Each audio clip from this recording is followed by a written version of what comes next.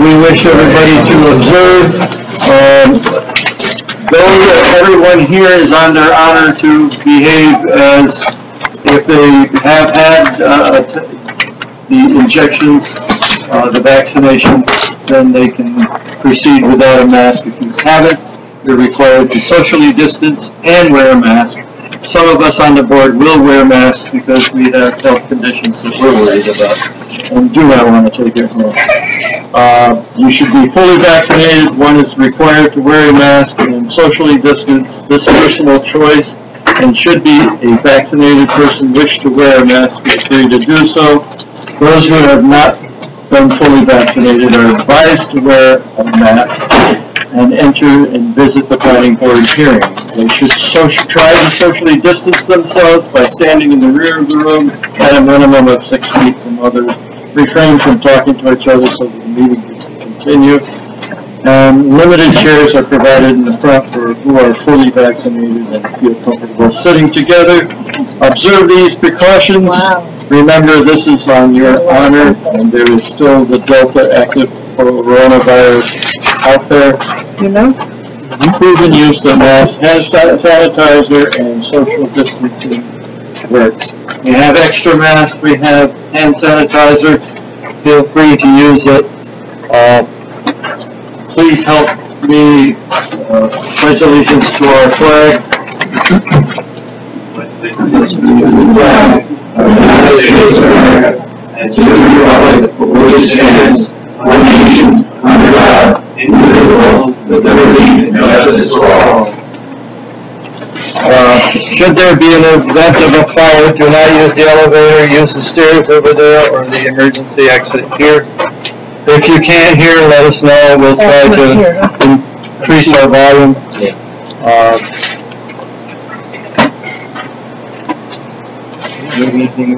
No. Joseph Hirsch? Hess. I can't read with my glasses on, nor can I read with them on. Joseph Hess, logger.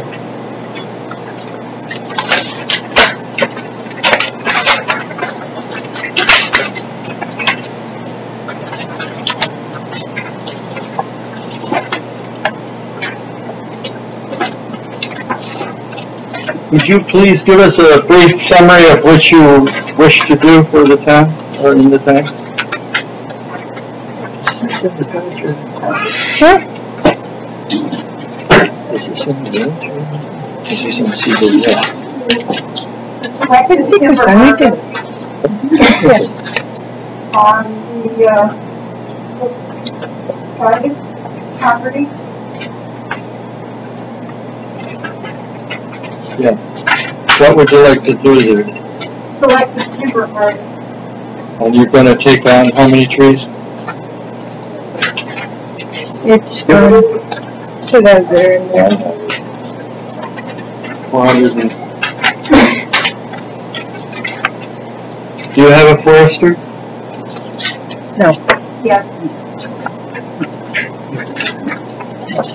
She said that. Build it up. There is a tree report right here, John. It tells you how many trees. 265 trees. Oh yeah. Robin, have you been out there? Have you seen property? I have. Frank has. And Frank has. No violations of anything? No, this is an old Yonker farm. There's no problem. Site distance is decent. I believe you're coming out the existing driveway or somewhere right near there. Yeah. Yeah. So the driveway's already in place.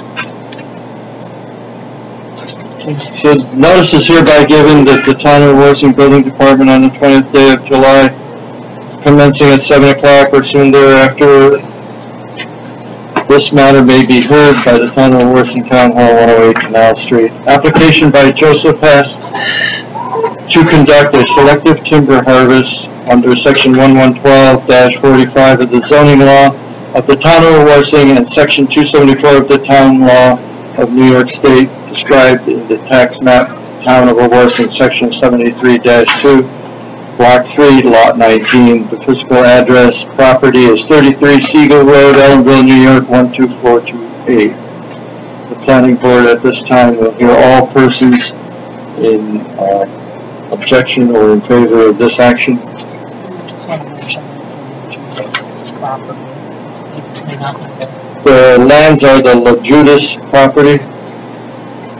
Is there anyone here that wishes to speak? Your name, sir? And Steve Bitondo. I have the adjoining 200 acres to the property that they're looking to harvest. First of all, thanks for having me, and I'd like to leave you some things. I haven't spoken to the logger, and one day I may log my land, but preservation of the property, I choose not to do that for a while. I'll be retiring up here in a couple of years. I actually put a deposit on that land with a Fernandez or Hernandez about 20 years ago. From what I understood, it was 40 acres. Is that how many acres? How many acres? 40 acres? The one I'm on? Yeah. It's got more than that. It's only about 40 acres. That's harvestable. Okay, harvestable. Yeah. Oh, he's got other land, but it's just open field. Okay. No. Yeah. I'm right adjacent to the property. And water next to it? Yes. I have the log cabin. If you look at the field, you can see a log cabin in the field. I haven't seen. Oh, way back? Yes. Yeah. So on the opposite side of the road. On the same side. I'll show you in a minute. It'll be more clear. First I was happy to find out it wasn't strip cutting where you're going to wind up in the baseball field. You know. And then I find out it's selective, which makes me feel a little bit better. And someone actually took the time to look at what would be salvageable, usable. What I did was I have some aerial photographs of the property that if I could show the timbering contractor, maybe we can get a better understanding of what I'm looking to do. I also have a copy for yourself. we would take them. You can leave it on the desk there, but we'll take them here. So you can follow it if you like. So the first photograph is depicted with the cabin 1779 Ulster Heights on the right. If you look at the field that property is on, that's my home, and on the left is Siegel Road. Okay. The property line on the next page, you'll see the property line goes right through that tree line, left into my field. See right here? Yeah, right there. Okay. Be careful. Yes, my concern is that when on page 3, when I look out of my cabin, I see the tree line on the top of the line. I'd like that to maintain. The next picture? Yeah, that's this one, photo number 1. This one? Oh no, well that one is right over the field where the property goes into the wetlands. Okay, so there's only about a 20 or 30 foot buffer between the end of my field and that tree line to what is terminally wet. You know, yes, this is another photo. This is at the end of the field. Okay. They go down to the property. At the end of the photographs is the DEC depiction of where the wetlands are with regard to where the logging is. Nothing is marked. Let me Joe, you're on nothing. okay, Yeah, I'm not. let me proceed here. Maybe I should, for the benefit of those who haven't seen logging in a long time here, read our regulations.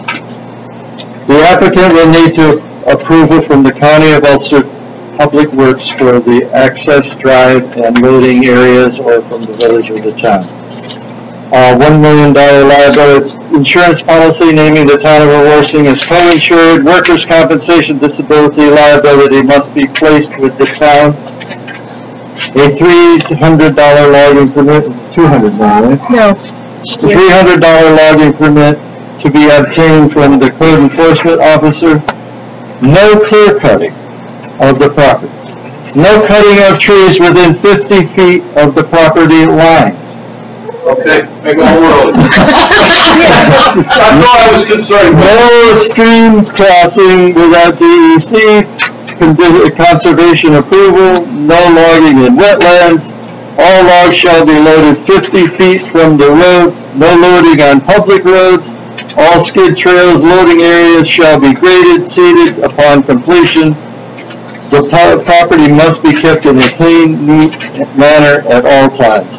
All property lines must be flagged and or staked out to the issuance of the logging permit to be approved by the code enforcement officer. Okay, so my question is, I understand a logging road won't be on my property. Good. The logging will take place 50 feet from the property line, which saves that tree line that it was. Yep. I have no more questions. I'll see you on the Everything goes, everything, I can see there sometime in fall. Okay. And you Stop by and say hi. My neighbor left the road project on to get in touch with you. Steve, Simonet? Yes. Yeah. Well, Does any of the board have any questions? Is there anybody else that have any comments or on this property? Does any of the board members have any questions or? I'll entertain a motion on CEQA. Why don't you close the public hearing? Do you want to close the public hearing? I'll make a motion. Close the public hearing. I'll second. All in favor? Aye. Opposed? Motion carried. On CEQA.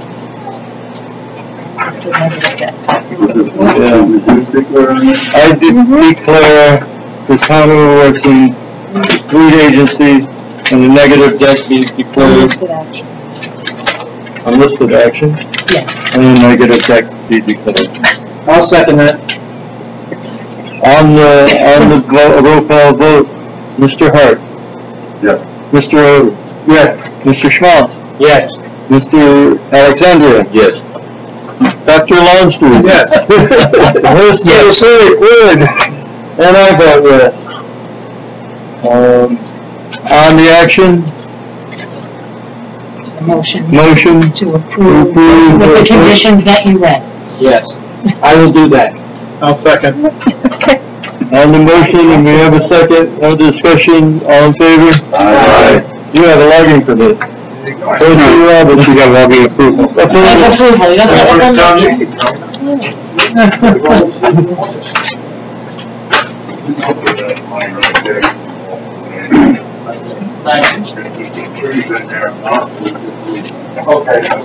Correct subdivision. Thank you. Ukrainian National Foundation.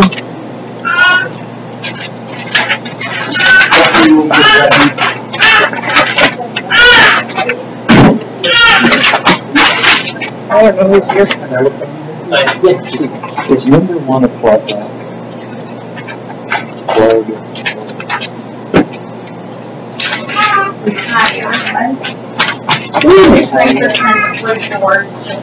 Usually Thomas handles the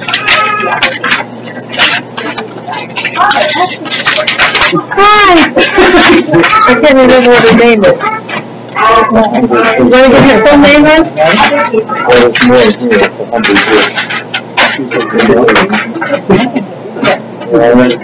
Yeah, it's good. It's good.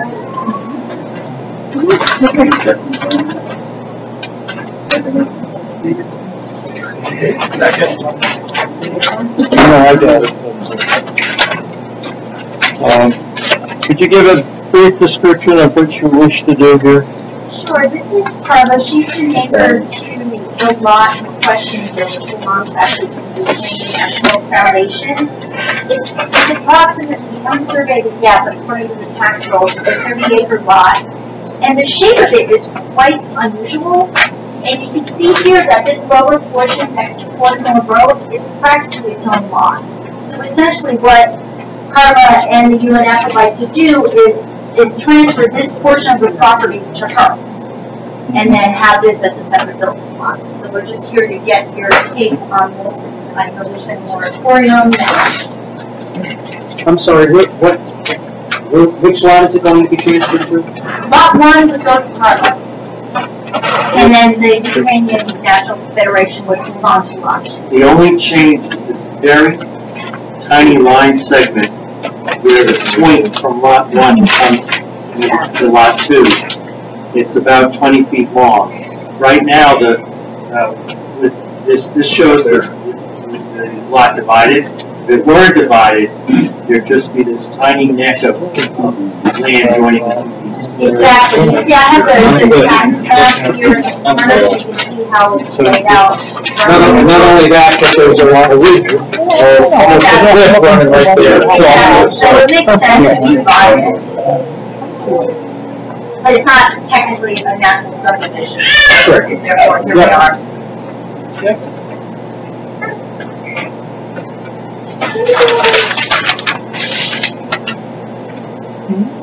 So we have plans to test holes to make sure that they're livable lots and all of that. So I think that's enough.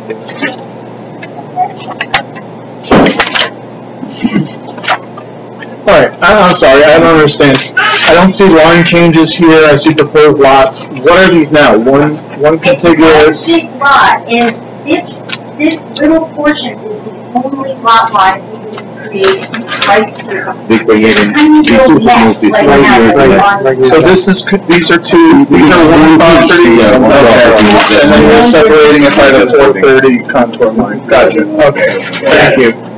That's the only line. If you look, I know it's a very small scale, but if you look at the key map in the upper right, at the stippled line is shading their subject land, and you can see on that map at the place where that little neck narrows down, there's no line. All they want to do is put a little 20-foot line right in that little spot. And that's roughly 20 feet. Yeah, I can scale that. Usually we have existing lot lines, Yeah, that's it. Let's see, what's the scale on this? 100. I'm getting done. I think it's more like 50 according to the. Well, it scales, and it scales. What do you get for road frontage of lot 1? Yeah, it's, I got 250 using this line instrument, which is a hand scale. Of course, the surveyor, when they do the subdivision plan, will need to put the dimensions. Exactly. Do you have the road frontage for the width of lot 180? Yeah. And our lot 2. Yes. It's 180 feet on the road, so that's sufficient. Well, no, in the Ridge Protection District, you need 200. Oh, this is your protection. It's a Ridge That's what it says. That's what it says. I don't want that. I didn't use that either, to be honest. I used the Ridge Protection Zone, and that has an additional 200 foot frontage requirement. And again, this is off the tax mapping, so there may be 200 feet there in the railroads. And if not, the church is also occupied, we went out to 30. We have to do some change. Frank, do you recall where that is in the code? I can look that up. I'm looking in RP District, and it gives us development standards. Lots have to be 7 acres.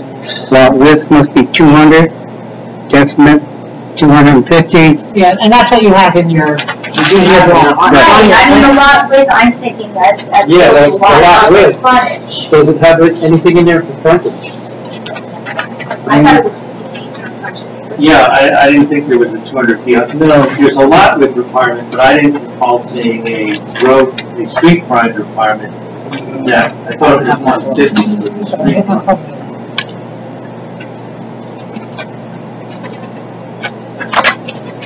I think pull those directly from your density requirements, but you See, don't. the building back here is front So cross the field. new chart, I would say Yeah, that. but there's a difference between lot width. Well, they Yeah. might be able to put a house there Yeah. anyway, because they don't have widths. By the way, sorry that I have to slide. We didn't have to I slide. said you are. I'm the town planner, Jonathan Mock. Nice to meet you, Jonathan.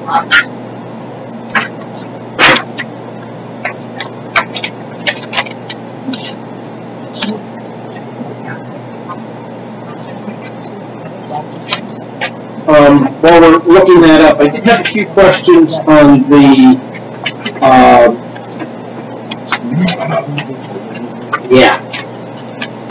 on the, short EAF. Sure. On item 9, you have, I'll let you get there first, how's that sound? Item 9.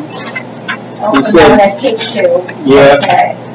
Does the proposed action meet or exceed the state energy code requirements? Well, they don't have any building plans. I guess I don't know how to answer this, to be honest. You need more- Maybe blocks, but I'm assuming you're gonna build to code I think, as soon as they will be. How would you answer that? I would answer that no. No. Because it's not exceeding. Oh, And then Okay. 200, which is the average. And then on number 12. wait. Oh, okay. No, because it's the proposed action meet or exceed the state energy code requirements. So yes, they are going to meet or exceed the requirements. Okay. Not to be difficult, but I. All right. Okay. That's fine. That's fine. And then the following question is, if the proposed action will exceed requirements, describe design features and technology. And we don't know that. So one's got 180. And then item 12, is the project site, a portion of it located in or adjacent to sensitive archaeological site, either for SHPO. In the inventory, you said yes.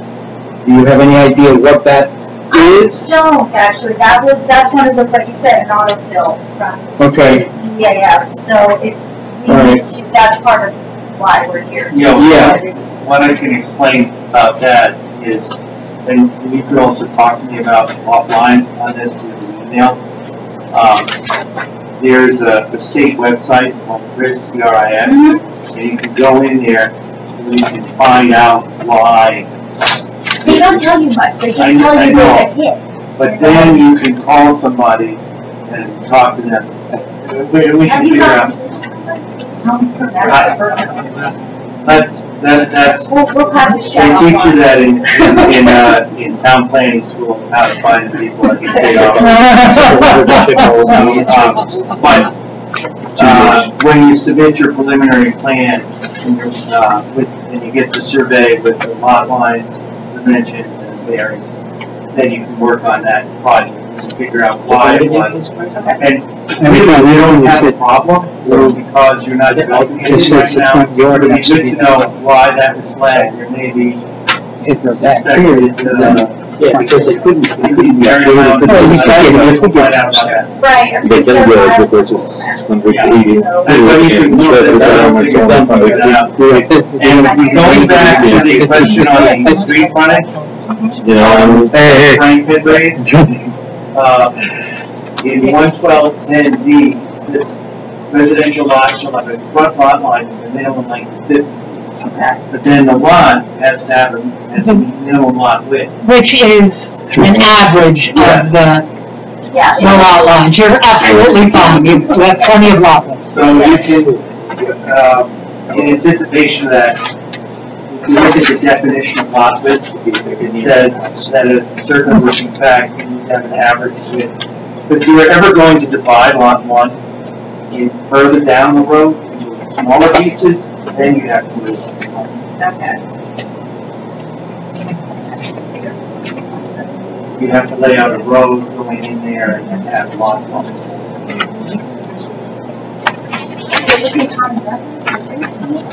You can have a common driveway for 2, but once you get more than that, then you have to lay out a road and make that. And if you wanted to do that now, I would recommend you do it now rather than go through this and then come back and figure it out.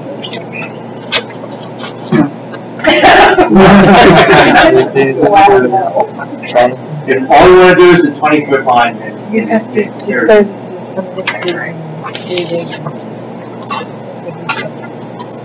That's all the questions I have. Okay. Any other comments from the Mr. Chairman, I have produced a memorandum to the board on July 8th where I went over the standards. Does anyone have any questions about anything that I wrote to you?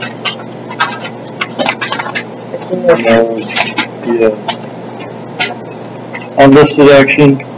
Yeah, in the recommended actions, I recommend that you classify this as unlisted and declare yourself as lead agency.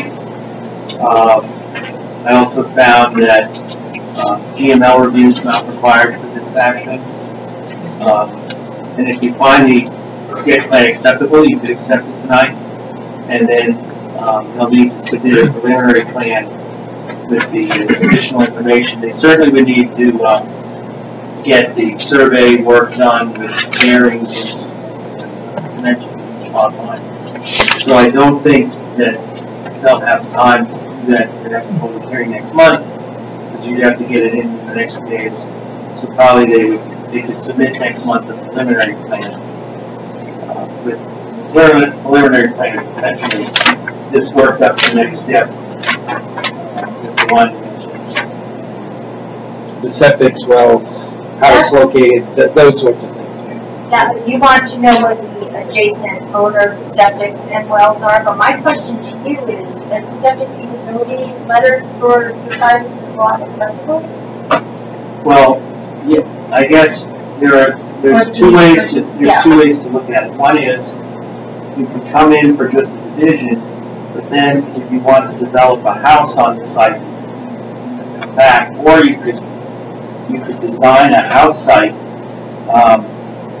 during the subdivision process and get a septic field location, a house site, put it on this plan, and then you've got that as approved as part of the subdivision, and then you just need to get a building permit for the house and design it. So, but if all you want to do is just buy the lot, put a note on it that all that's proposed at this time is division with no construction, no land disturbance.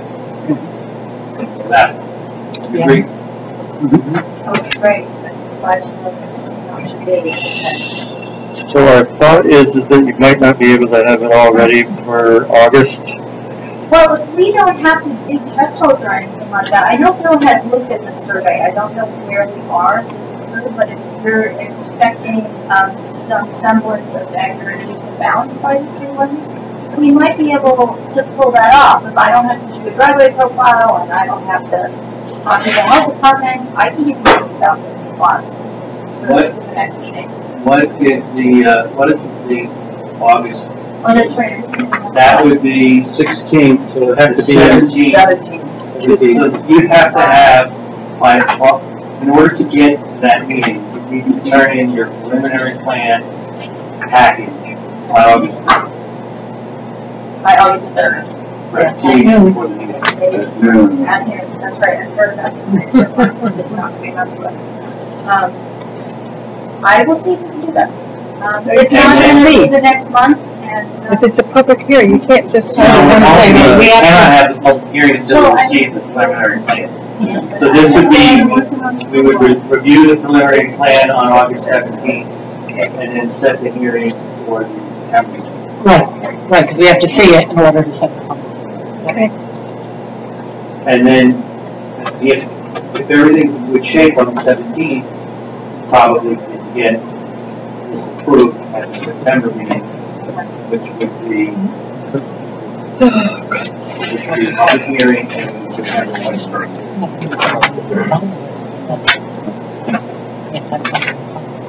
so when is the public hearing question that would happen then on the September meeting? No, the public hearing would happen at the September meeting. Wait, if everything is in and good by the 3rd at noon. Okay. If the board then at the meeting on the 17th. And if you can't make the August meeting, that would postpone everything a month. All right then. But there's no referrals then to anywhere other than the Chris website and see what they have to say.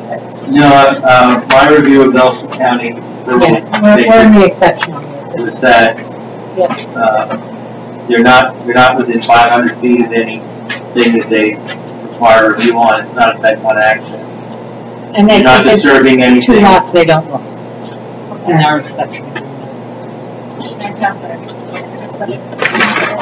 So I guess, Mr. Chairman, if you make those seek a motion, and then a motion to accept the sketch plan.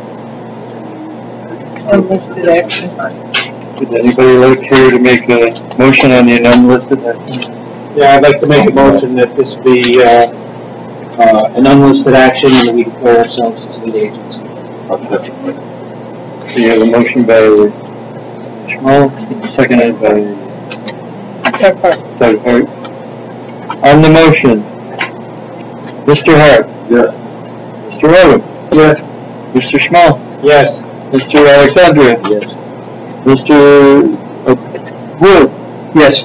Dr. Lonston. Yes. And I vote yes. Sketch plan. And then motion to accept this. Motion to accept the sketch plan? I'll make that motion. I'll second. All in favor? Aye. We will see you in August. Okay. Thank you so much. Alright. Good night.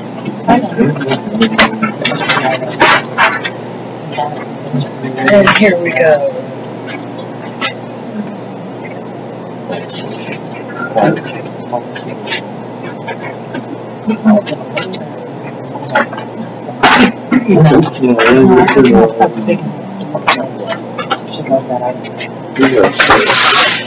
Bob, and I had the sign in the briefcase. Oh, good. But it says village on it. So where I was last night, Well, glad that we found one. We have to order one for him. Yes, we did. You guys are down, I got it. We'll order you one. Thank you. And we'll say, town planner. Is this meeting with you? Go ahead. What is this? I can't read it. Oh, wait for me. Yeah, I have the same problem. I got glasses in my eyes. Yeah, you declared it because you sent it to the Planning Board. Okay. Wagner Farms.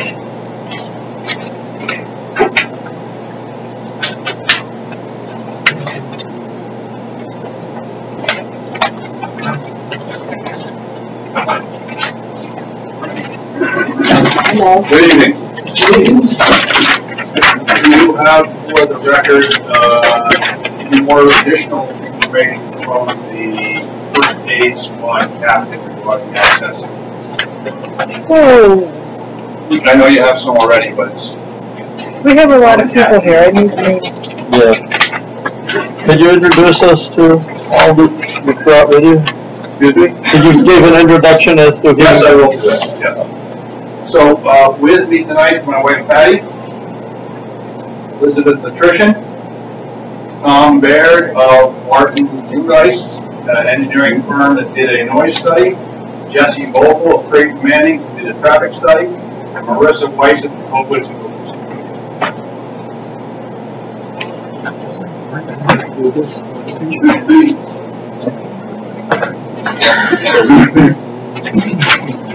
What I would like to do is just take a brief moment to update the board about what's happened since the last time we were here. We weren't here in June because we had more submissions to make further requests to the board in May. The public hearing started. And so at that time there was a request for a noise study which has been completed and submitted 2 weeks ago. A traffic study was submitted and completed 2 weeks ago. Essentially, if we were to look through the town planner's notes for this meeting, the majority of them have been addressed.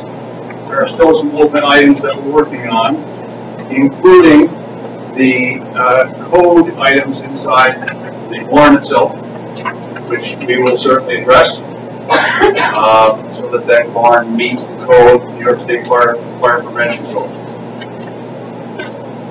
What I'd like to do is just touch on these and then give the opportunity to each of the engineers to provide a synopsis of what they did. and answer any questions that may be. We will add the dimensions, number 5, in Mr. Rothman's notes.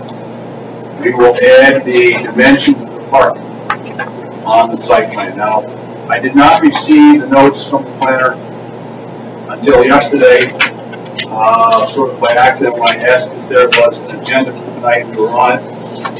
Typically, he does send a copy by email, and either I did not see it, or it was in junk, or it wasn't sent. Doesn't matter. But a couple of these things we could have addressed probably before the meeting, but we will address them. Also, there was the board requested bumpers in the parking areas, where so the cars, when they park, would know how far they could go before they get on the grass and that type of thing. That is no issue. We will certainly comply with that. There was a question about plantings. We did provide in the updated site plan plantings where the parking is to be. And presumably, I think the board is after, I'm not sure if they're after the shielding of the parking so it's not seen from the road, or whether it's for light control when people leave the site. I'm not sure what the goal is there, but we'll talk to that in a minute probably. We really think that the character of the location would be compromised if we put shrubs in the front yard where we are proposing backup parking for 8 spots. We are going to look at moving those 8 parking spots to the west end of the property against Marcus and not have them in the front yard on the brick. We're going to look at that. I can't give an answer to that yet, but of course those areas would have plantings along the roads to mitigate the sight and light issues. There was a comment on number 11 about bringing the barn into compliance. That I'm working with architect and inspectors to do that. We'll ask for inspection by the code enforcement officers to certify that those things have been met. Number 14, the first aid squad information you have. The fire district sent me an email from the attorney representing the district providing us with details about the turning radii and other specifications of the fire truck. And in that email, which you do have, that was the May submission, it said that they will not provide any detail about the fighting of a fire because they're required in any event to provide that service to anybody in the district. But we will depict on the map, Jesse will speak to that, the turning radius if they decide to come off County Route 42, Ocean Road, to fight a fire, which they told me they wouldn't do because of the proximity of the buildings to the road. But we'll show what we can on the map. There was a comment, I think, on number 17 about the height of the poles with the dark sky lighting. That the pole height should be brought down. We had suggested 12 feet. The suggestion is to lower those to something, no specified height, but that's easily done and makes sense. We want the light, we do not want light pollution beyond the parking. It's very logical. We would certainly do that. We have sent the request, the application to the Department of Public Works of the county for access to the Old Heights Road. We're waiting for a response. We'll provide that when we have it.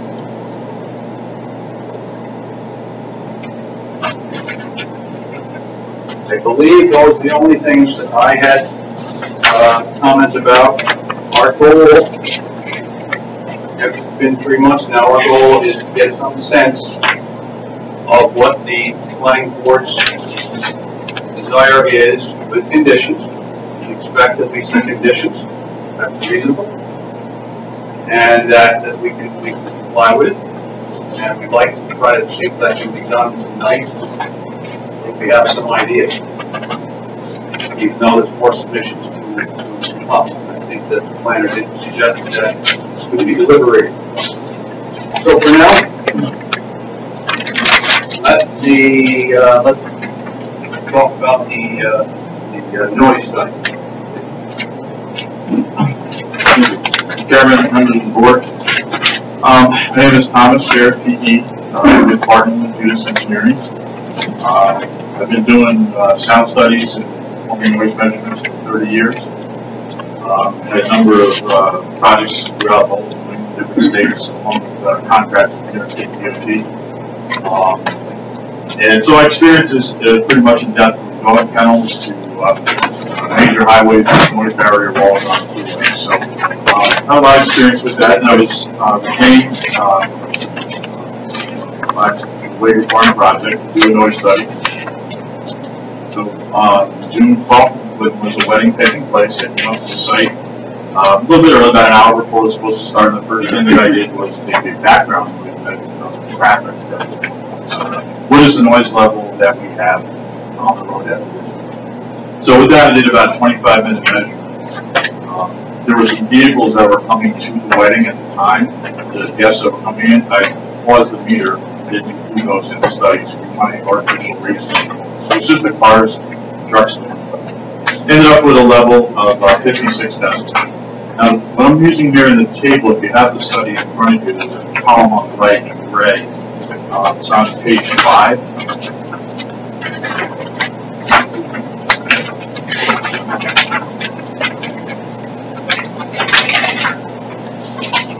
There.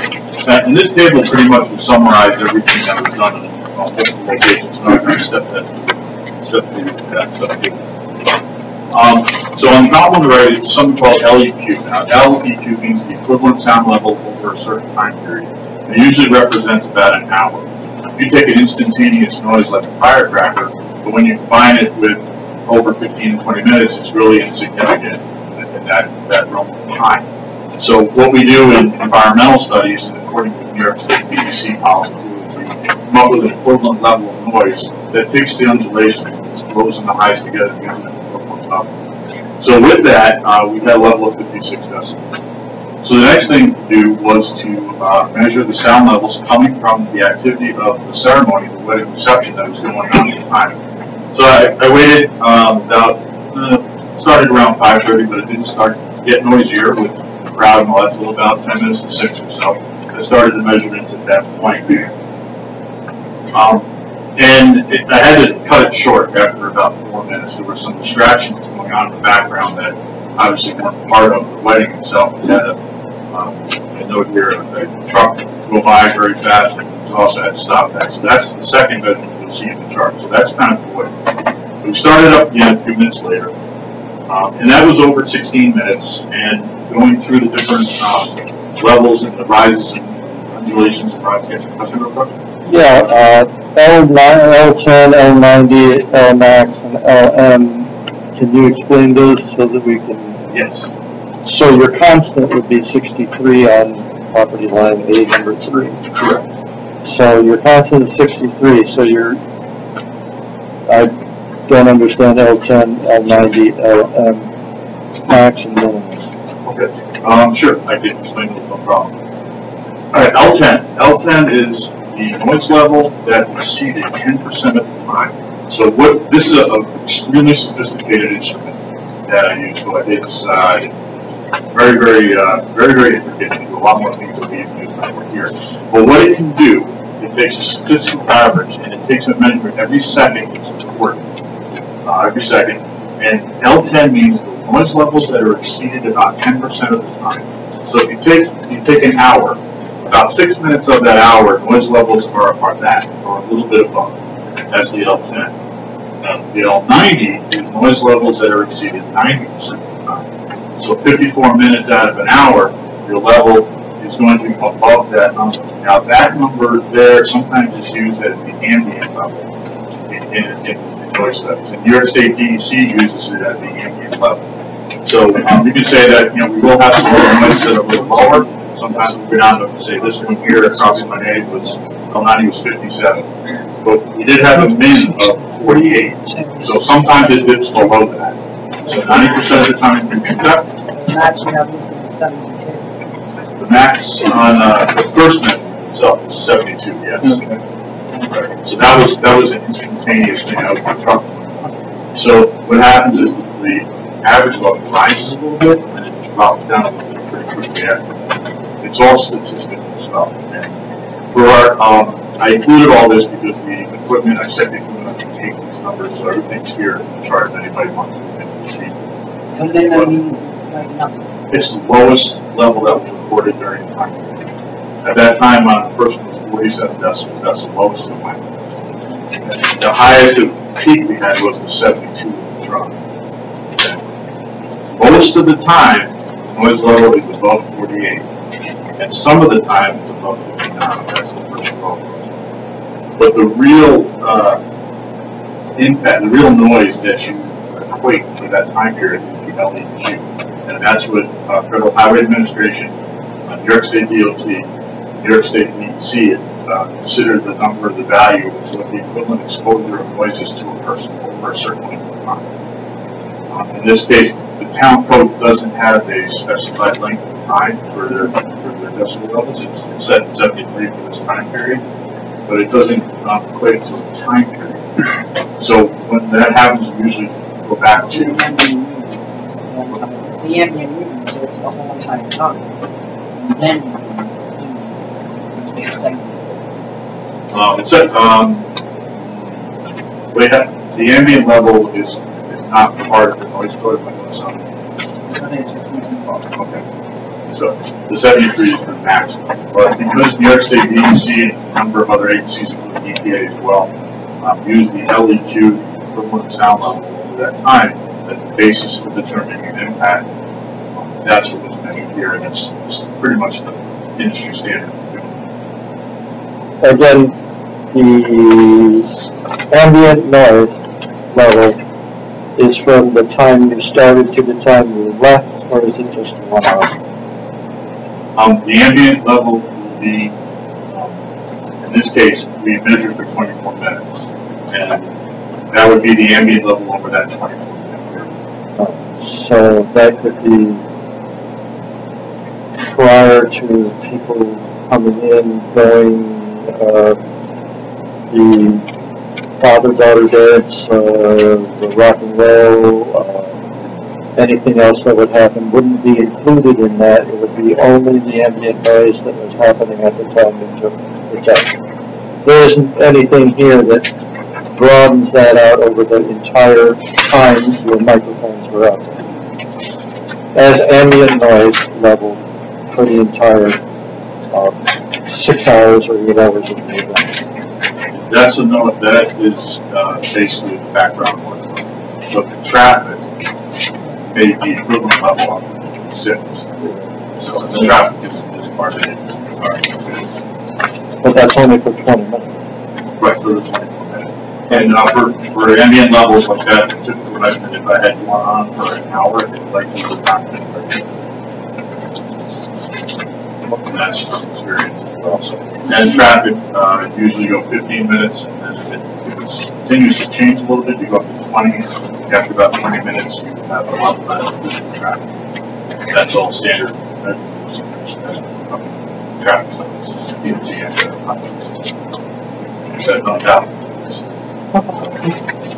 Okay.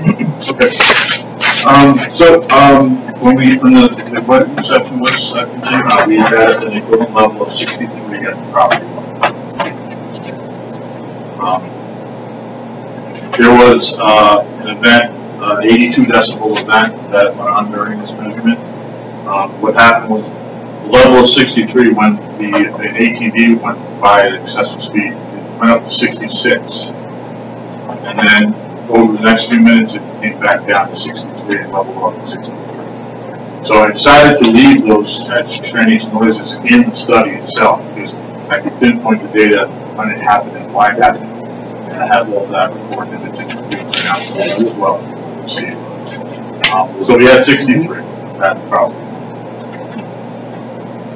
Next, I moved slightly south, which is a little bit further away from the barn. The side door was partially open on the barn for some ventilation. So what I wanted to do is find out what we're getting. So we're a little bit further away. Now, when you look at sound, broken up into frequencies, That would be B or? that would be property line B, yes. So 1, 2, 3, 4, 4 goes down. ATV stops going. So with the side door open, measured 61. That was over a 10-minute period. And the reason why it's 61 and not lower, it's a little bit further away, but it primarily has to do with where the DJ's equipment was in the building. The higher pitch frequencies had a long way to go.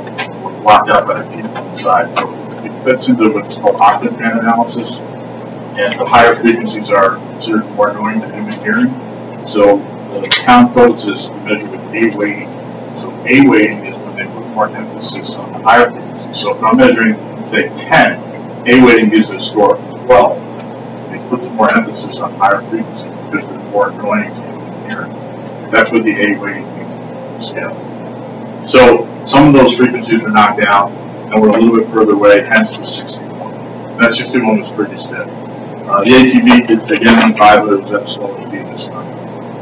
Didn't have real influence on the overall level.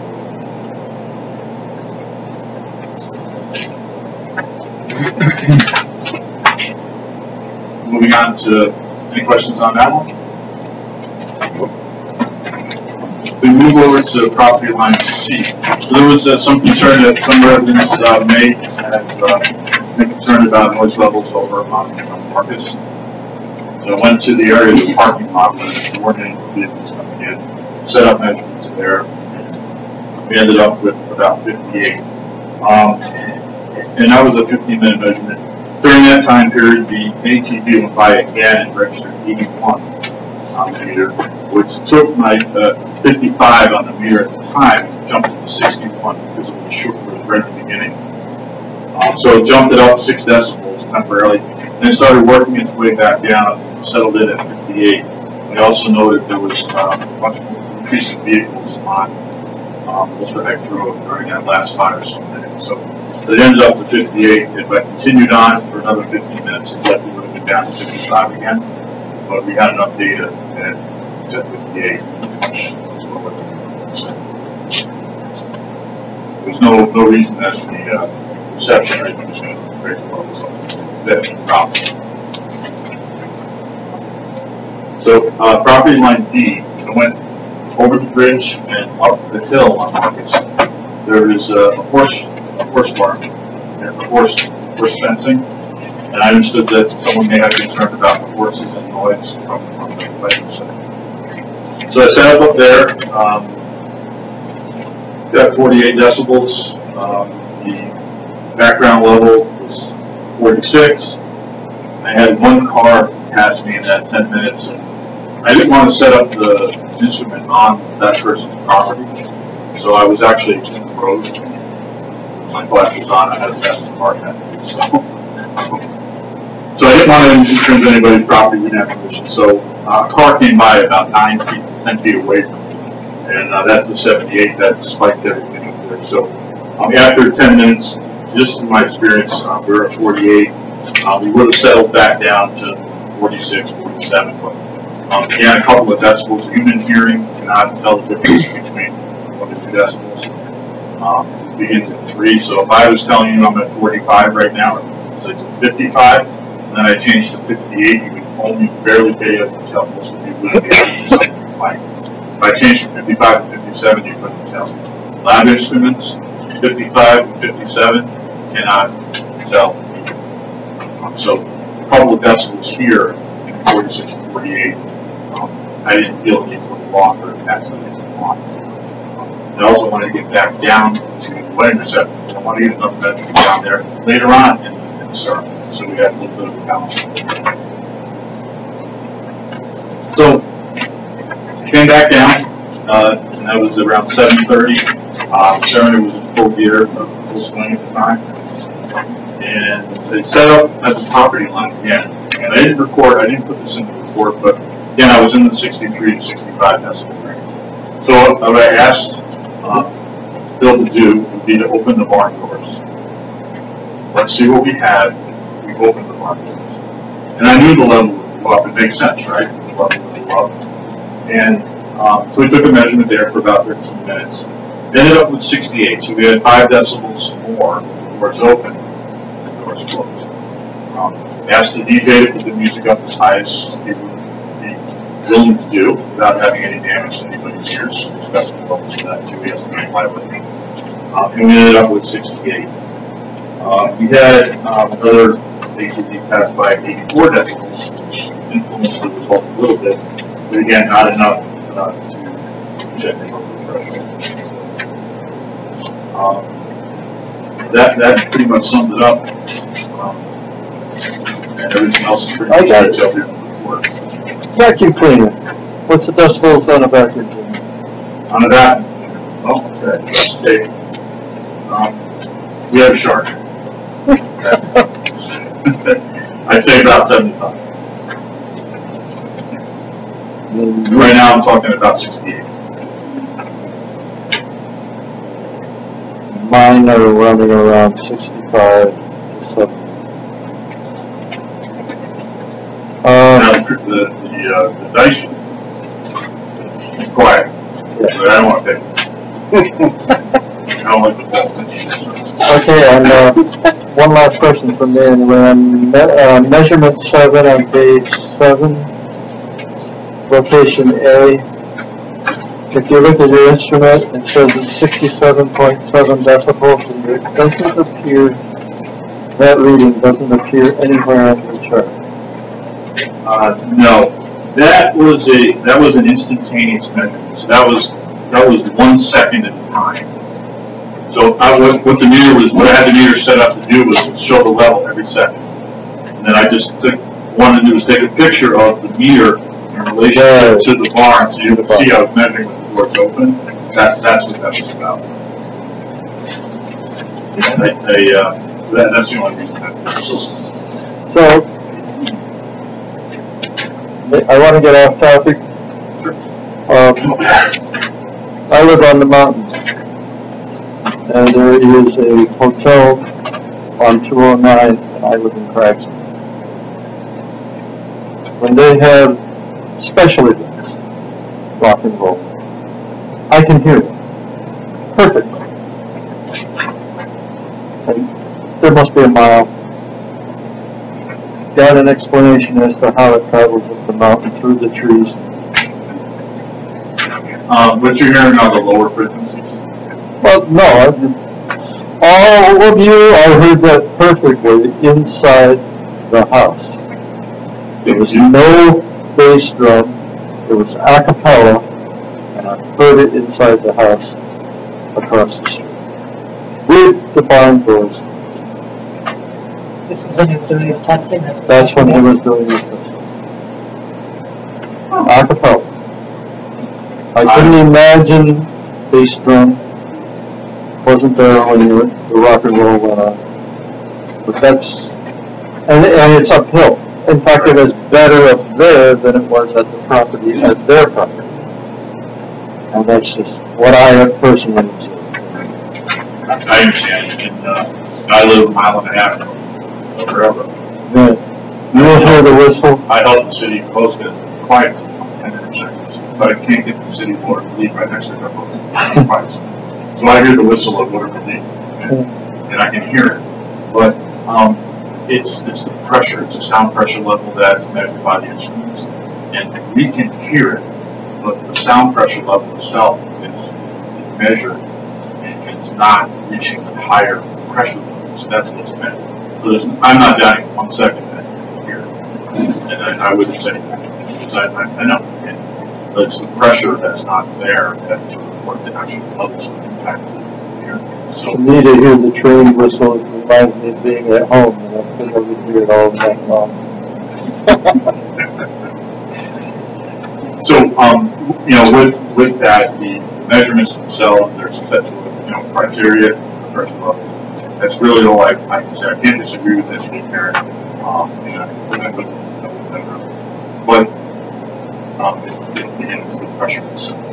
When you're living next to a highway, if you're 50 feet from a highway, you're going to hear the truck go by at 77, 78 78 decibels. And then you're going to hear nothing. And then you're going to hear it again. And cars go by in the 60s. And it just works its way back. Once you get, I think it is enough. So if you're at 50 feet away, let's just say you have 70 decibels, 50 feet away. You drop by 6 for every distance that you go. And so stay with me. 50 feet from the road. If we go to 100 feet, that's 70 becomes 60. Okay. Now you got to double it again. So now you go 200, drop 6. Then you got to go 400, drop 6. Then 800, 16, 32, 64. That's how it drops. So it drops with distance, but at a much lower, much less effect than the rhythm right. So that's why when you're, say, for me and you, if I went over there, it would sound a lot less quiet, almost half, because 10 decibels is half. 6 is a lot. When you go start getting further away, it still sounds pretty much the same. It's not too much of a difference. So it's a logarithmic scale. I'm trying to best explain it that I can, but that's why you heard it. Because you still have it, still carrying that. But the pressure's not there. That's what. Does anybody from the board have any questions? Jonathan? Yeah, at this time you may want to discuss this matter that you would ask me to investigate a consultant that the board could engage to review the Martin Judas sound study. And I provided you with qualifications for E. Lang Associates out of Port Salonga. They worked with their firm before on various noise issues. I actually had heard that they worked on a wedding venue in Ocean recently, so they might have some good recent experience on wedding party music measures. I provided you with qualifications. So because we don't ordinarily hire a consultant provide you with these, I would recommend that you would engage them to review the sound studies since Vince Larios, Rudiger Larios, usually town engineer, really doesn't have that level of expertise in the sound studies. That's our recommendation. So I have a question. How come you didn't have a baseline at the barn where the music is? Or did you? I did. The first measurement First measurement you did? was with nothing going on in the barn. No, I'm talking about with the music playing. I did have that. That's the first measurement that I should third, it's number 3 on that list. Was when the music was playing. That's right. Is page 5? Yeah, page 5, third one down. He's saying not at the property line, he's saying at the barn No, I'm saying at the barn. Right at the barn? Right at the barn.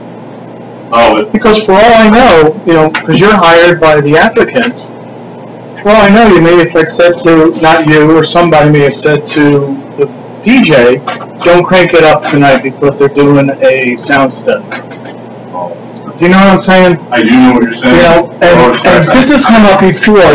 We had, why are we paying engineers for like twice?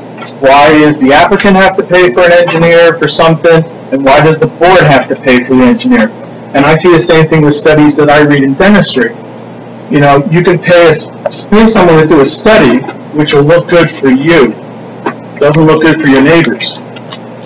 And I'm just, and this was at a wedding. I believe at the last meeting we were supposed to have an independent sound study, not at a wedding. I mean, I understand that the wedding was going on. It's a good time to do it, even though there's not supposed to be weddings there. But,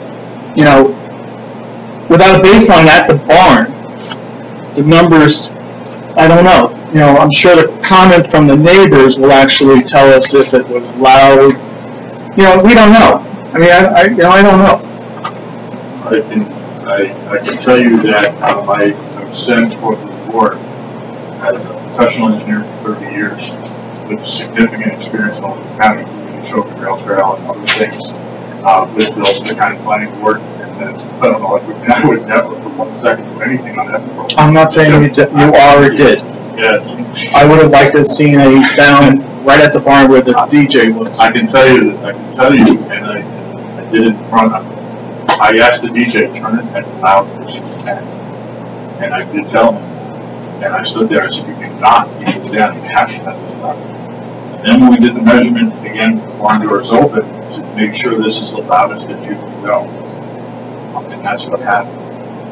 I've been doing this a very long time, and I know what we need to do. I know the data we need to collect. There was no modeling in this. If this had a computer simulation of modeling, I would agree with someone reviewing it. But there's nothing here for that's subjective at all. It's all objective, and it's pure measurements that were taken right through a lab certified instrument, calibrated before and after. Very expensive setup, and done very professionally. It's nothing. It is what it is. The noise levels are what they work. They'll just continue away. If I did go right in front of the barn, I would have been in the 90s. But the town code requires sound levels at the property line, so we can do the property. I understand that. Property line, have the nearest property line? Yes. And it was the shortest distance to the barn on the property line. And that photo, the photo that shows photo number 7, that's the same location, right in front of the barn.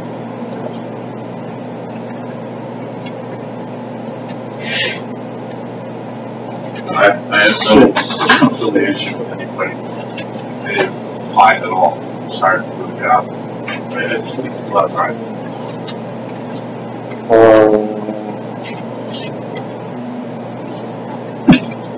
If anybody has noise being around.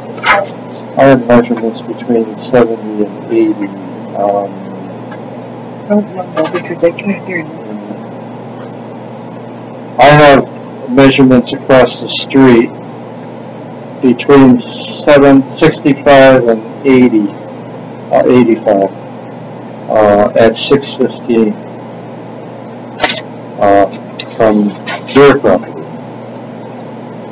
And mine is not a technical instrument, but I do have the measurements. Board, we have had a recommendation. Does anyone wish to move forward on hiring a noise consultant? So how would that work? Are they just going to look at this study and say, yeah, it's true? Or are they going to set up a DJ there and do a sound study? I was cranked all the way up. I was looking at the schedule there. It would be up to the board to decide how they would want it to do, but I also see that there is something scheduled for August 7th. So it's up to the board or the noise study person. This is not my forte. I don't know. I would say that if you're going to have that, you don't say you can have an event. Well, you would do if you wanted separate noise. It have to do like a simulation, which they can easily do. In my discussions with the playing associates, their initial step would be to review the submittal from the department of Judas and review it desktop. In other words, say they use this method is good, this method is not good. They would see if they took issue with how it was done. Depending on the results of that, you could ask them to come up to a regular farm and set up a simulated DJ and measure that themselves. They would do that. But they would want to maybe just sort of do the desktop analysis first. They're not going to jump right in. That would be only if they took issue with some things. In their opinion, you need to do that, then they would recommend that. So it's sort of be a two-stage process. But they can go all the way and engage a DJ that they control and and make it really noisy measure. Higher part. If I could add, make sure that the primary loudest noise is supposed to be the crowd inside, the clapping and things like that, so make sure that's got to be I'm sure here and probably asked a silly question, but no silly questions. I'll do it. No. Let's say during a period of time, 2 or 3 day period, without any events going on, what is the level of DBs, like Monday through Wednesday on a normal night, nothing going on, just the birds chirping, and the stars twinkling? Is that a good baseline to go from? Because you need to compare, don't you, with like what's the normal experience to what it would be when you add on the other. Yeah. I apologize if that's No, it makes sense. During the time of the wedding session, we had 56 decibels from traffic, regular traffic. That's just the normal. That would be the level that would be observed on either side of the road on anyone's property.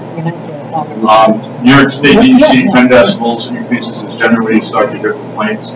With the wedding going on, we had an increase of 7 on the highway. So that's kind of, but it's still 10 decibels below the temperature. I hate to use the word baseline, but Right. Oh, yeah, that's a good but the baseline for a normal evening without any events would be what? or traffic or anything like that.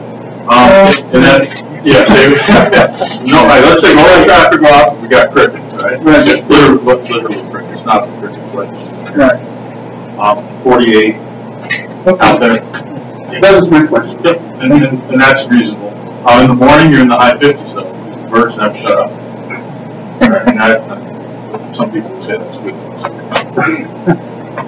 That was involved. So we have on the floor here, do we want to hire the consultant? I would say it'd be a good idea. The only reason I would say it would be a good idea is if we hire, as the doctor said, it would be our consultant, and they can recommend to us if the procedures are correct, if they are acceptable, are they the industry standard, and how the procedures of the noise study comply or do not comply with our ordinance. And then that will take away at least a desktop study for the procedures. So that will take away any reference to it being jaded one way or the other. And I would take much more comfort in that result. I mean, we have our consultants review other studies for that same reason. I think it's just prudent for us to do our due diligence in that. That is a motion? A motion? Yeah, I'll make a motion. And let's be specific, if it is Beeline Associates that you want to Yes. hire, that be in the motion. Yes. And to start off, to just do a desktop study to get their recommendations on Initially. And I'll second that. On the motion, any discussion? There being none, all in favor? Aye. Opposed? Carried. A traffic study? One quick question on that, if I may. What's the anticipation procedure for that? How long will that essentially take? In the event, we're very confident that whoever would be like review and desktop review and see that everything was followed according to standards as well as state standards, federal standards. But in the event that they state that an initial study didn't happen, or even if the initial desktop study was filed, we don't want that to just find out that the study that was already taken was hopefully okay. We're just wondering how long that takes. So like, I don't know, that the town board approves, you know, the hiring planning board and like I don't know their schedule, and it isn't something I do every day, so that I could give you an answer. I think we could make it evident to them that maybe, should they need to do more than just a desktop study, they will let us know and do it as speedily as their time or their constraints. Did they give you any time table? I don't see one in their letter. No, I think they could review the part of Judith's work probably within the next few weeks. I don't see why not.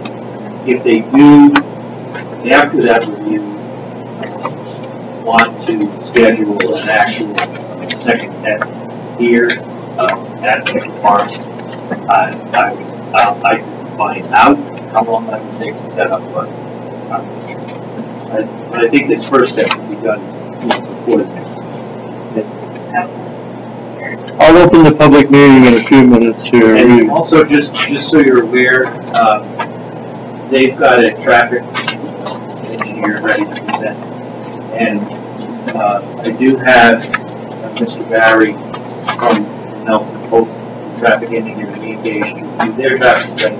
He's on the line right now, and come out of the speaker at the time. So before you, I would just suggest that maybe before you open it up to public comment, we do the transportation section first with your presentation and transportation findings. And then, like Mr. Barry, do the responses. We have an ammo, for example, that came in on July. Okay. So, good evening, my name is Jessica Lowe at ICP. I'm a freelance engineering. I have 5 years experience doing traffic assessments, traffic impact studies, and stuff like that. The traffic study which we have for you and review in accordance with standard engineering practices. We began to look at existing conditions near the site. Ultra Heights Road carries about 600 vehicles per day, according to State DOT. Marcus Road carries about 100 vehicles per day. We know that peak hour is about 60 vehicles on Ultra Heights Road. Conducted trip generation for a typical wedding event at Wader Farms. excuse me, could you bring up the volume a little bit, or could we just turn that off? So just to recap, we conducted existing conditions with traffic volumes in the area affected by State Department of Transportation. We did conduct trip generation assessment for a typical wedding event. We looked at a Friday evening rehearsal dinner and then a Saturday reception. We noted that assuming on average a 2-person per vehicle carpool rate, that the peak arrival would generate about 45 trips in 1 hour, which equates to about 1 vehicle every 1.5 minutes. There would be presumably less traffic also during the peak departure 1 hour. This is less than the standard DOT and Institute for Transportation Engineer threshold of 100 vehicles per hour, which is typically considered the requirement for off-site analysis. In addition to the traffic assessment, we did assess parking. We provided an overview of parking operations on the site. We found that there's 55 spaces that can accommodate 110 guests. And therefore, there would be sufficient capacity for that. We conducted a crash analysis as well, and that was in accordance with DOT Highway Design Manual. We looked at a 5-year period along Ulster Heights Road from a little past Marcus all the way to the Village of Allenville. We also looked at the entirety of Marcus Road, and we found a total of 21 crashes in the 5-year period. The majority of them were property damage only crashes and were the cause of an animal or a collision with a fixed object. There was 1 crash that occurred in the vicinity of the site, and we do not expect any changes to crash pattern as a result of allowing weddings to be held at later farms. In addition to the traffic study that we submitted, we did receive a comment letter. As noted earlier, we received turning radii from the fire department and working to address that comment as well. We conducted a site distance assessment this afternoon in response to comments that we received. What we found was that, in general, we looked at intersection and stopping site distance. So the available distance that vehicles exiting the site would need to look left and right to see oncoming traffic, as well as vehicles turning left into a site looking straight to see that oncoming traffic. That would be intersection site distance. We also looked at stopping site distance, which would be the amount of space a vehicle needs to recognize an object in the road, process it, and stop in time without making a collision. We found that the two site driveways on Ulster Heights Road will meet the guidance set forth by the American Association of State Highway Transportation Officials. Once there's some clearing of trees, there are some trees located to the west of the site driveway that kind of limit visibility. Those are in the county right-of-way. But if those are removed, that would improve the intersection site distance. Stopping site distance was still met. And then also on Marcus Road, the intersection and stopping site distances will be met. Particularly the stopping site distances, we don't see any cause for concern. And all of that will be outlined in our response to the comments. That covers it. Any questions?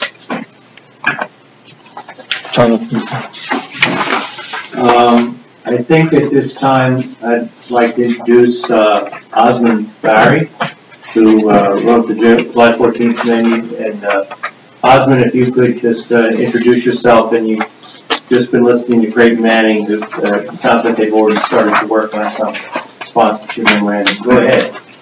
Councilor, good evening, members of the board. My name is Osmond Barry, traffic engineer from National Board. I've reviewed the traffic study done at one of the farms, and I provided the comments on my memo. And as I had the presenter just mentioned, I started responding to the comments, and I would like to see them and evaluate them. However, I did not hear the response on the traffic volume on the roadway. As they mentioned, the daily traffic volume in County 52 is 600 vehicles, and the hourly volume is 60. In their report, they mentioned that comparing the 45 trip-gen traffic they estimated, that will create an increase of between 4 to 8% on the roadway. However, the traffic volume visiting the site would be over a 1 hour period, so that has to be compared to the 1 hour traffic volume. Comparing the 45 vehicles that are going to be added to the site during the peak period against 60 vehicles, that will be an increase of 74% in 1 hour, which I believe will change the character of the area, and it will be noticeable and seen by everybody living in the neighborhood. So that needs to be analyzed, and any impact created by that needs to be analyzed. See that. That's what we responded based on the presentation he provided. And he mentioned something about statistical analysis. When I get that, I will review that. When it comes to the parking study, I looked at the parking. They assumed 110 guests per wedding, maximum 110. That will depend on the board having setting a limit as a condition of approval. Based on the 110 guests and applying 2 per car, they are providing 55 spaces. However, there's nothing indicated in the report that the 110 guests include employees and parking attendants. So that needs to be clarified. If there are additional employees above and beyond the 110 guests, the parking provided will not be adequate. So that needs to be analyzed. Sure. So I guess I just want to clarify, in response to the changing character, what type of analysis are you looking for? We're talking about a 74% increase, but that is during one peak hour that may occur. I believe it's up to 18 times over the course of a year. There's plenty of other hours during the day that, that impact wouldn't change the character of the neighborhood. And so I guess I would just ask what type of analysis you're looking for in that. If you believe that we should do a level of service analysis, although we do not meet the 100 vehicle threshold required for off-site analysis. Well, those analyses will tie to noise analysis to see what will be the impact. If you double the traffic on that roadway in that 1 hour period, that needs to be included in the noise analysis. So basically, I don't think that was included. Arrival and departure was not included in the analysis much, so that can be included. But for Tom, I believe that the noise analysis was conducted during an event which would have that traffic already included.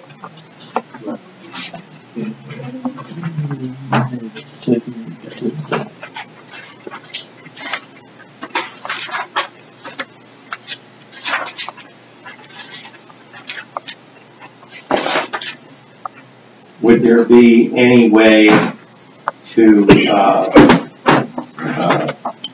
provide some sort of shuttle bus service? Is there any common place that guests are coming from so that the hourly arrivals could be lessened in any way? One of the questions I have is, what is the capacity of that road? Certainly, so that is considered a low volume road according to the AASHTO standards with 600 vehicles per day. Typically, roadway capacity could be up to 1,200 vehicles per hour in a single lane, I believe. And so that would take a significant amount of additional traffic from a lane segment standpoint to reach the capacity of the road. Now, intersections are typically where capacity constraints are felt the most. Typically, if you were to consider stop signs or traffic signals, that's where drivers experience the delay. You can have vehicles queue back into one another. And that's where that 100 vehicle threshold set by DOT and ITE comes into play, where it's used as a tool to screen out where capacity issues may occur. And below that 100 vehicle threshold, the DOT and ITE say that you don't experience any capacity issues, and therefore you don't need to, or it's not recommended to do any additional capacity analysis.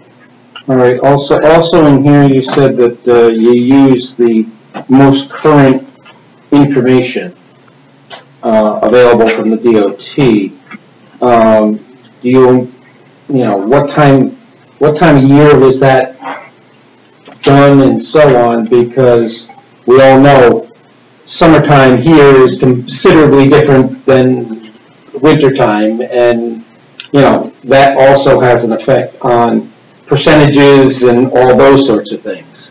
Correct. So I don't have that information directly in front of me. I believe, though, that we were using average annual daily traffic, which does typically contain a seasonal factor associated with it to account for that variation. Because again, this is going to be operated during some of the busiest months of the year here, as far as traffic. Yep. So that right? Make a comment? Yes. After that, I do agree that the road is not over capacity. However, the nature of the road itself, there has no traffic volume. If you double that traffic, it is noticeable, and the side distance analysis, cars are going to be exiting 1 every minute from that driveway. It poses safety issues if the side distance is not met. So that additional volume can create some safety issues, even though the volume is not significant. Correct, and as we noted, we conducted the site distance assessment. We do look forward to getting that to you in writing, but the site distance does meet the AASHTO and DOT guidance, and therefore there is no safety concern. I would like to see the plan because I had mentioned when we get we have to cut some trees down to be able to meet the site distance. I would like to see a plan that shows sidelines, showing what trees are going to be cut down and how much site distance you have.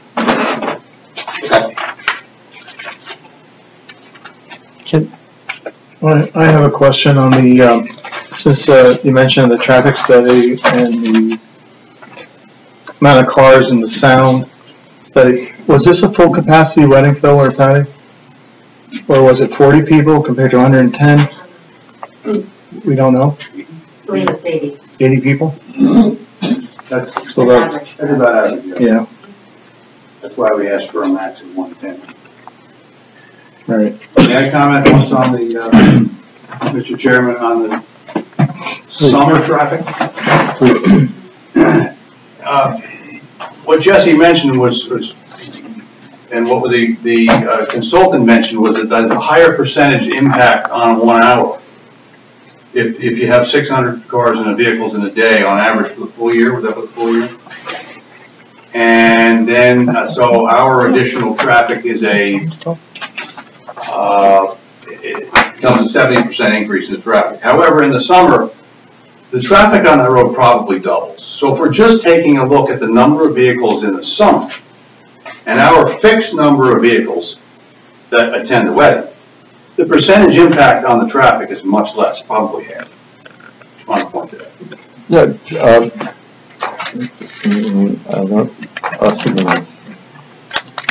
I do know that a certain time period, coming home from Grantsville, it becomes a little hairy on that road, specifically because people are trying to get to their place before a certain time of the day. And it doesn't matter that I'm exceeding the speed, they want to double the speed I've already exceeded, so it gets hairy out there, and they'll pull in front of you and whatever. So there is the summer venue, and then there's also the summer venue where everybody's looking around and watching, and you're traveling slower than you would in a snowstorm. So we have both. And just to clarify, from a safety perspective, with the crash analysis, that was those 20 crashes total over 5 years, summer, winter. Those animals, they got out in front of cars. Correct, animals, and trees jump out. So, I think that we're aware of kind of the character. I'd like to see if we couldn't speed this along by maybe you and the traffic study person email each other what if, and then present, both of you could present something at the next meeting. Yes. And because we have a sound study being done and a traffic study that's almost complete, we'll open the public hearing, but keep in mind that we're not going to close it tonight. We are going to keep it open till at least the next meeting. If there is something that you would like to say that we haven't heard before, please feel free. I'll open the public meeting now. Just stick to the zoning issues, not anything not relevant to the zoning issue and or the wedding venue. Also, if necessary, we'll keep it to 2 minutes, but for now, we'll just keep it open if it can be done that way. So, who's first? Your name, please. Hi, my name is Neil Frischberg. I'm from Fabricator named Frischberg. My associate Diana Goodwin, who represent many of the homeowners here who are in the back. We have some documents for you, including a letter that we sent by email, a letter from Mr. Lawrence, to give you, as well as a picture of the decibel level on June 12, 2021, which shows 85 decibels. Is this a subpoena? So,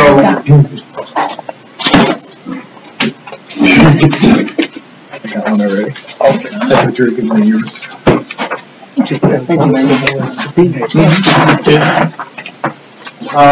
So my first issue is, with due respect to the Coombs, why is the board hearing this at all? Mr. Coombs has flagrantly violated the laws of Wawarsing by holding events that are prohibited by your code. And so, and he keeps doing it. He just admitted he did it on June 12, 2020. There's nothing in the code that permits him to do so without a permit, and he keeps doing it. And he did it before the amendment, and he kept doing it. He doesn't come here with, not only does he come here with unclean hands, his hands are in the mud. So the real issue is, why should he be heard at all until he starts complying with the code? What you're doing is empowering him to violate your laws by holding events. In fact, he wants to hold an event on August 12th. And I don't know why this board or the code enforcement officer is permitting him to do so. He doesn't have a pre-existing non-conforming use. He never did. To have a pre-existing non-conforming use, the use has to be lawful prior to the code. His use was never lawful because your code, like most codes, are written in the negative. So prior to the amendment, his use of using the barn as a venue for an event venue was unlawful because it was not permitted under your code. So he's been committing unlawful acts consistently. And yet he comes before you asking for permission to do what is perhaps a lawful act. Second, he doesn't come before you, I'm sorry. Second, he seeks a special permit under your code. To do that, he's got to demonstrate under your code that it is safe for the community. It is proper for the community. It doesn't interfere with the character of the community. Local law number 2, regulating event venues, states that it's the intent of the local law to establish procedures and requirements for allowing the conduct of event venues in the town of Wawarsing. And it says an event venue is the accessory use of land, structures, or buildings. This isn't an accessory use. It's a primary use. There's nothing accessory about it. This place is owned by an LLC. Its primary use is a bed and breakfast to hold weddings. That's its primary use. That's been its use for years. And he's been violating the code using that. So you shouldn't even be hearing this. Then you have your special use criteria. The planning board, in acting upon the site plan, shall, in the case of those uses also requiring special use permits, be approving with the modification or disapproving the special use permit, whether the proposed use will have a detrimental or positive impact on the adjacent properties. It's going to have a detrimental impact. I know, he's got a noise guy. He's got a traffic guy. I hear him loud and clear. My people, you have decibel meters also. They're showing 85 decibels on June 12, 2020. He's got a noise guy that says didn't bother going to the one. Dr. Lundstein's right. He should have had a noise level at the bar. In addition, according to Mr. Coombs, this place had 80 people, not 110, which is what he wants. So we don't even know if the noise guys, the noise level is good. In addition, what the noise person failed to say is that noise, the way they do the one way to do noise is you take the amount of noise over time and then perhaps you average it. So you can picture a graph, X and Y, X and Y, with X being time and Y being the amount, and you draw a line over that, you get a mean. You don't know the variance.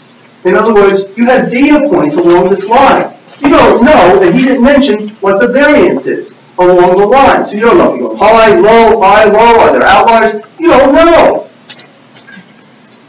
And he didn't tell you. Whether the granting of approval will cause an economic burden on the community facilities. That's why he's got the traffic up. Because he says, well look, the traffic's only going to increase, a limited amount. Your traffic person is right. It's going to increase 74%. There's no reason to give him this. What Whether the site plan indicates the property will be developed and improved in a way which is consistent with the character which this chapter in the town's comprehensive plan are intended to produce. There's no event venues in this area. There's nothing. There's no Airbnbs. There's no weddings. There's nothing here. It's inconsistent with it. These people live here because of the bucolic nature. They want to hear crickets. They don't want to hear rock and roll. And they're entitled to do that. That's why they live up here. I would just ask, in my letter because I know I only get 2 minutes. So I'm not going to ask you to read our letter into the record, but I ask you that it be part of the record. That's acceptable to you. And I'm not going to ask that Mr. Lawrence's letter be read into the record, but I ask that it be part of the record, if that's acceptable to you. And I also ask that there's a picture that I gave you of the 85 decibels using a decibel meter, which anybody with an iPhone has one, can tell. And they measured it at 85 decibels. It was pointed out to me during the traffic presentation that some of those measurements were taken today. I don't know what that has to do with anything. You want to know what the measurements are when there's a wedding. You know what was also missing from the presentation is that when Mr. Coombs' daughter had an event there was a fight outside. There was noise till 3 a.m. There were drunken people. You know what's also missing, and Mr. Lawrence points this out, is that he's trespassing on Mr. Lawrence's property. So he doesn't come here with unclean hands at all. What you should do, and I say this with due respect, is hold the whole thing in advance. You don't need to hire a traffic study. You don't need to hire anybody. Hold the whole thing in advance. Let him comply with the code enforcement officer. Let him do what he's supposed to do. You don't need to do anything. Save yourself the money. Hold it in advance, and when he comes to you and it says, yeah, I comply with A, B, C, and D, and the code enforcement says, yeah, he's not in violation of any codes, then let him come back here. But right now, you don't need to do anything. You don't need to spend money on consultants. You don't need to do anything. Put it all in advance, and let him come back when and if he decides to comply with your laws. Thank you.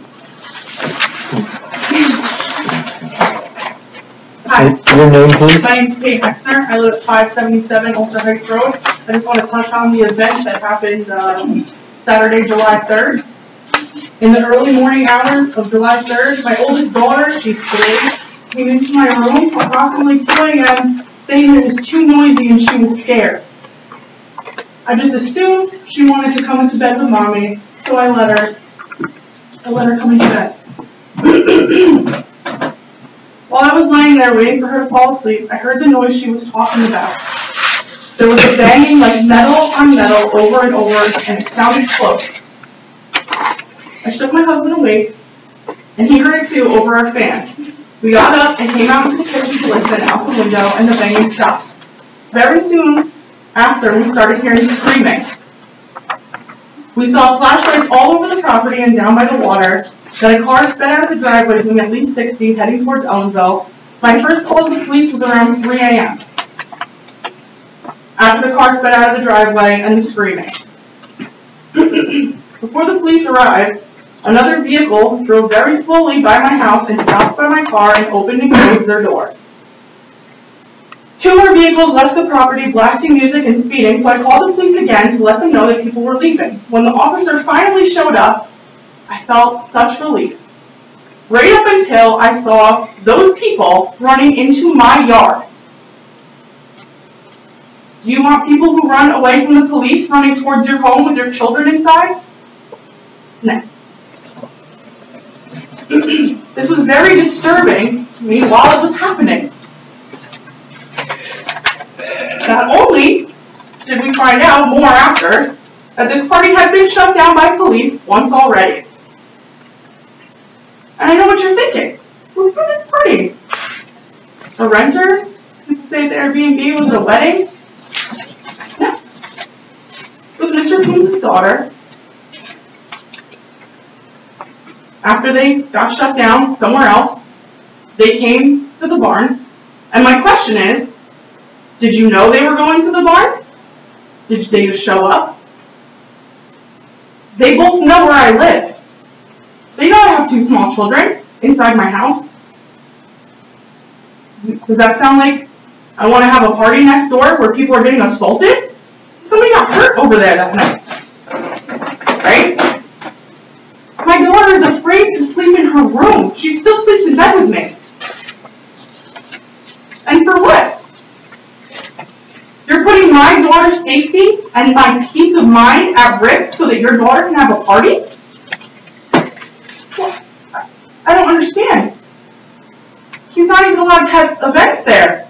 But now we're having a party, and people are getting hurt, and they're running into my yard. No amount of shrubbery will stop people running into my yard.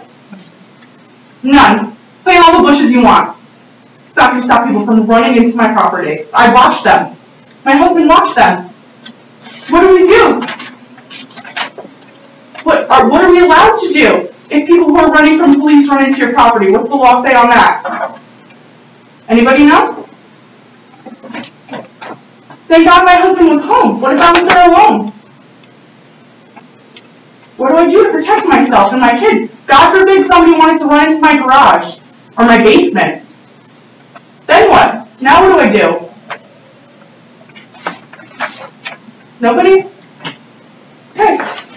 Thank you. That's all I have to say. Oh, also the other thing about the traffic and the added traffic in the summertime, I would like to point out that the Hasidic Jews don't drive on Saturdays, but when they do drive, in the vans and the buses and the vans and the buses, there's way more cars than whatever he said on any given day in the summertime. And I could film double that easily on any given day in the summertime. Thank you. Can I talk on behalf of whatever the parties that they're... I'm going to let the public speak and then... Let's let the public, if anybody else has anything to say. Hi, my name's Desiree Fresh. I am on 560 Coastal Road. I didn't hear you. Yeah, Desiree Fresh, 560 Ulster Heights Road. To comment on that weekend, I was actually out of town with my dad. He was house sitting and I asked him about it the next morning. He said from like 2 to 3 a.m. He actually thought there was multiple car accidents outside, but there was glass everywhere. He heard like fighting and shouting, and people running around the barn and in the parking lot. And again, I wasn't there, but he was sleeping at the other end of the house, which is my main living room facing the road, and he was like all the way in the back of the house with 2 air conditioners on, like still both came up. So just wanted to comment on how loud it was even though I wasn't there, but I didn't get to talk about that now.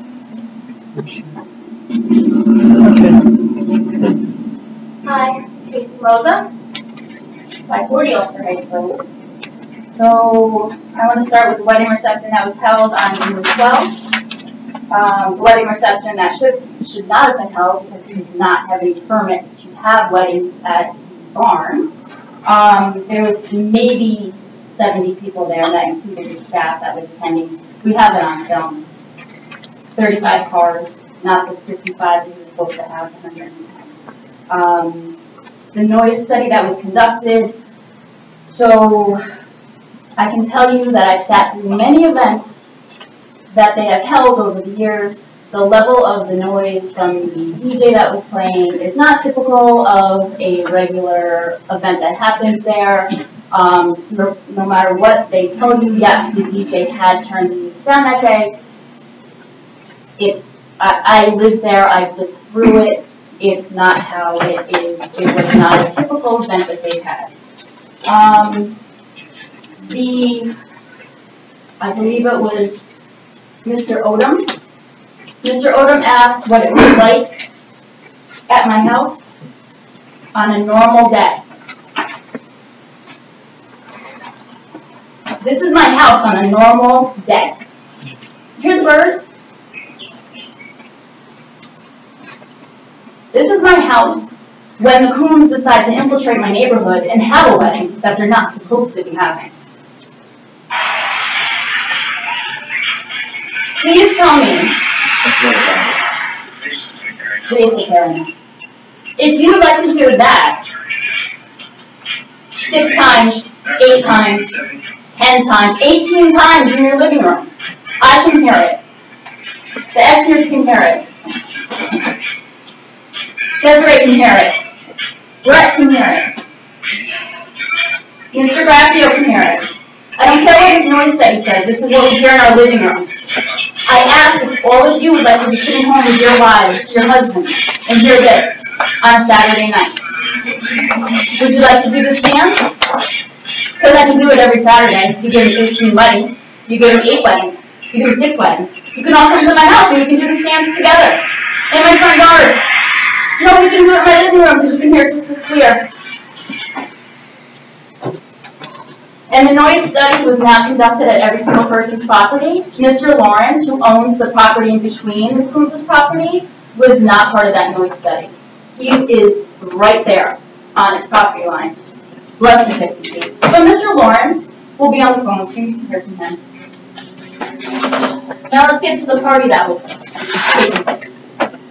I don't know what they can tell you, I don't know what justification they can give you to have a party in this barn, again, where they're not supposed to be having events, but we'll put that to the side for a moment, where the police are called. I don't know what justification they're going to give you. It was a mistake. She really didn't want to have it there. It wasn't meant to be there. Or did they really know about the event? And that just shows they have no control over their property. None. So if the police were called on this specific event, what could possibly happen in the future for future events? Because I can tell you some of the receptions they've had there have been a little rowdy. But why, like Peyton said, why should her 2- or 3-year-old daughter have to suffer through them having events there, them having parties there? There's no excuse for the police being called. I don't care what excuses they give you, what they're going to say. The police were called at 3 in the morning across from my house. Would you want the police called at 3 in the morning across from your house where you live?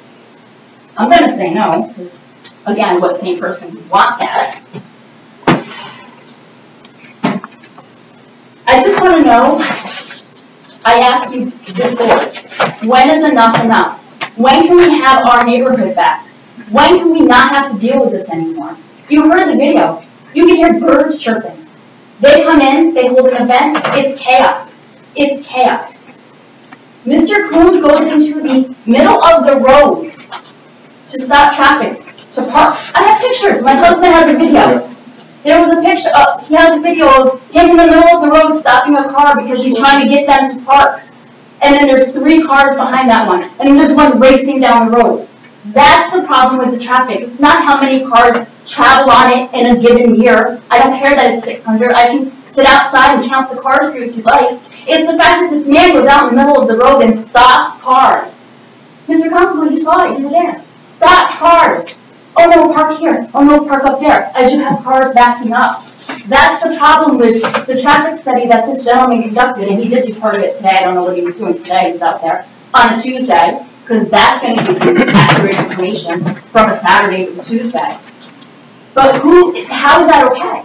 That's the problem with the traffic I'm trying to explain to this board. It's not the volume, it's the fact that he's in the middle of the road stopping traffic and it's backing up and then you have cars coming down. I had a woman say to me, oh, I saw it, he was stopping traffic. I had to slam on my brakes.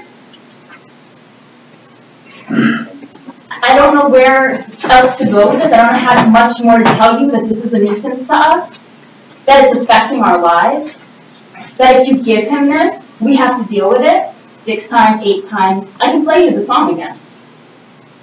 I can record the next one he has because I'm sure he's going to have an event there without having any permission because, again, that's what he does. He just does what he wants to do without any permission.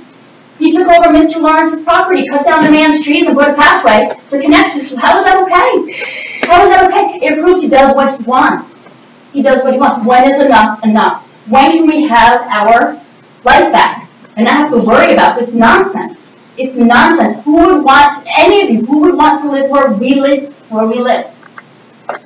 And I have to tell you, I'm so tired of him standing up and telling you guys. I heard him tell you, and I heard him tell the ZBA. When he's asked, well, why did you have permits? Well, I was never told I had to. You were never told you had to? This man is the chairman of the planning board in the town of Wawarsing. Who on that board is going to believe that he does not know right from wrong and what he has to do. He has people that can go in before him. He doesn't know he needs permits. He doesn't know he has to do certain things for certain items. Are you kidding me? He is the planning board chairman in the town of Neversink. Are we even gonna think about that? Thank you. Your name, please? Hello, my name is Brett Soroka. I'm at 22 Marcus Road. I've been there for about almost a year now. So I haven't experienced years of these events, only 2 or a few others that I may not have been around for. I can tell you that the one on June 12th was plenty loud. I could hear the thumping bass inside my house for the duration of the event. Although it was not as loud as the one that had happened earlier in the fall. And I can also tell you, I've been a professional musician, I've played at many weddings, and that they get quite loud, and they can get quite out of hand. And in addition to the noise there, the other party, I was away for that, so that's also very concerning to me. People run up to my property, that I have liability issues, that there's damage, who knows what could happen there. And I do travel for work often, so if I'm not there to be looking after my own home, I have no idea what might be happening.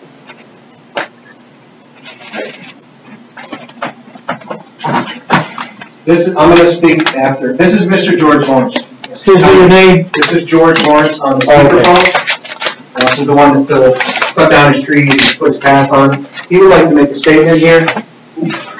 So, Mr. Lawrence, they're giving you 2 minutes, so if you want to, I'm going to put the phone up on the counter and you can speak, okay? Okay, thank you very much. Go ahead. Okay, I'd like to thank you for letting me speak, and I'd like to thank the neighbors for calling these matters to my attention. We have owned the property for about 33 years. When we first bought it, we went to a lot of trouble to keep it relatively private. On the big weekends during the summer, we hired our own security guard, really to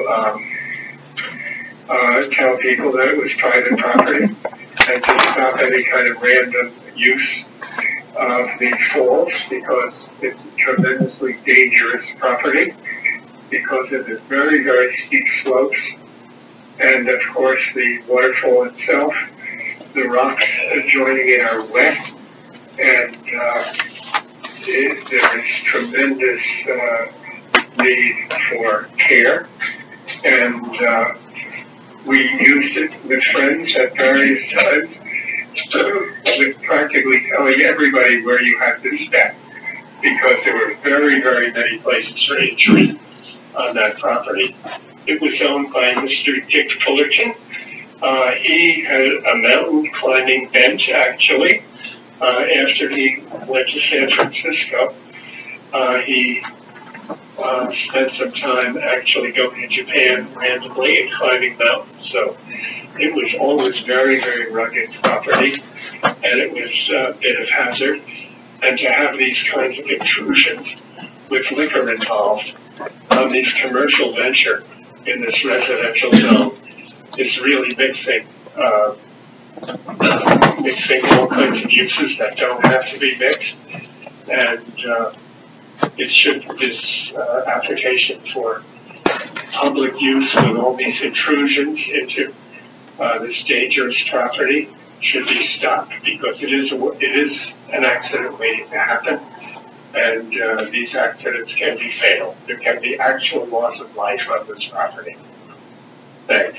I appreciate your time you're giving me. Thank you. That was Mr. Lawrence. So Tom owns at 540 Ulster Heights Road, right across the street from the chaos that they caused. So, a few things, just going to clear some things up. Let's talk about the police. So, I have footage, so I don't care what they say, from 11 p.m. to 5 a.m. of all the cars, because I got all the headlights. That ring camera, great thing. So anybody wants to see it, I could forward it along. So whatever they decide to say about it, let me know, I'll forward it. 2, I woke up the next day to ping with the police are on your property. So how would you like to wake up in the morning and the police are on your property investigating an assault? So Peyton drove down, came back up the road. I have video. I'll show it to you. State troopers are on my property. Ellenville police are on Mr. Lawrence's property. I asked her to stop. She gave the phone to the trooper. I said to the trooper first, what are you doing on my property? Because you have no right to be there. He said, we're investigating an assault that took place at Wager Farms last night. We have the person that got the shit beat out of him right there, and actually have the video. And they're looking for the trail cams that Mr. Coon put on Mr. Lawrence's property. This is what the trooper told him.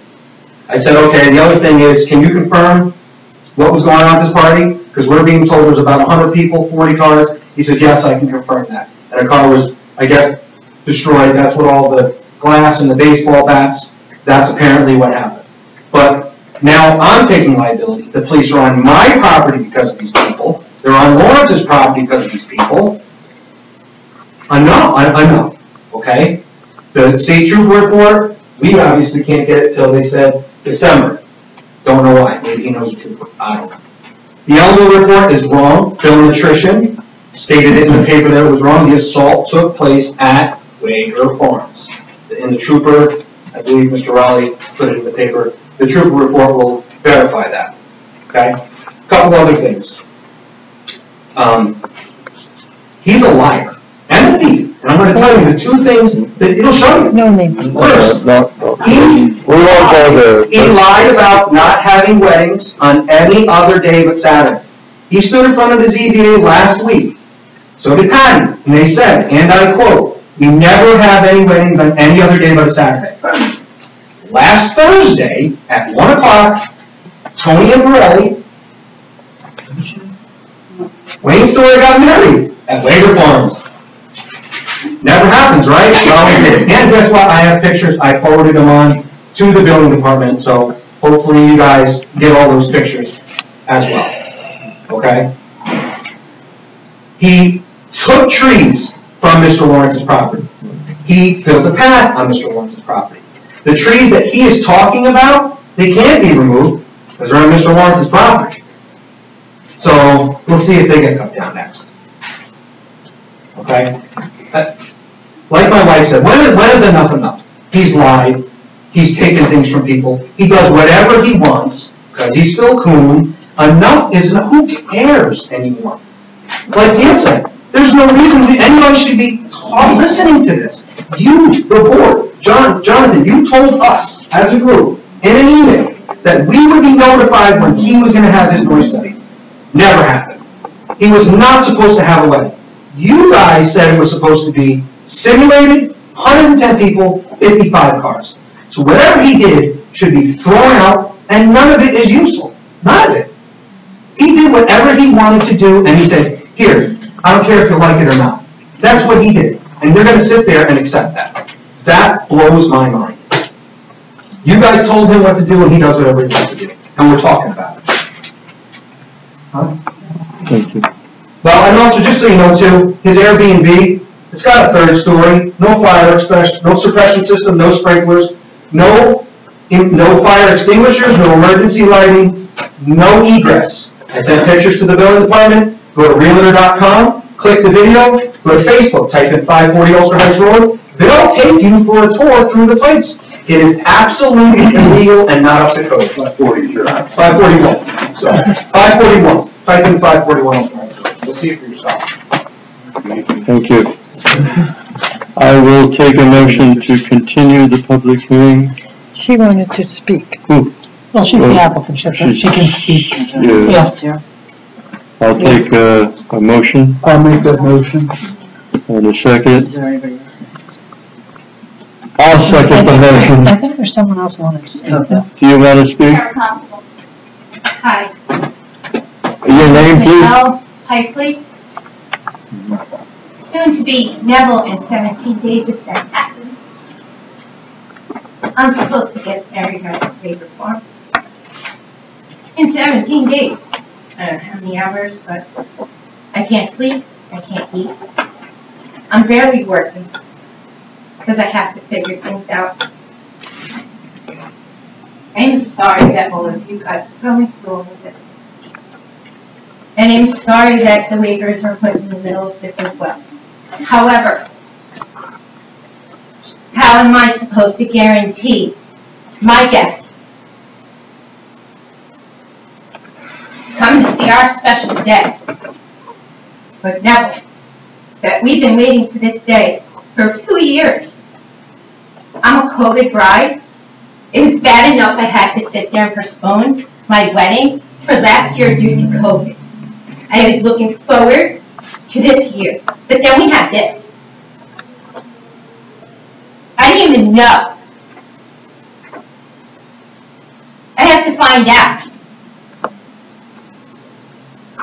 Tell me where I'm supposed to figure out where I'm going to have my wedding if you guys don't approve anything.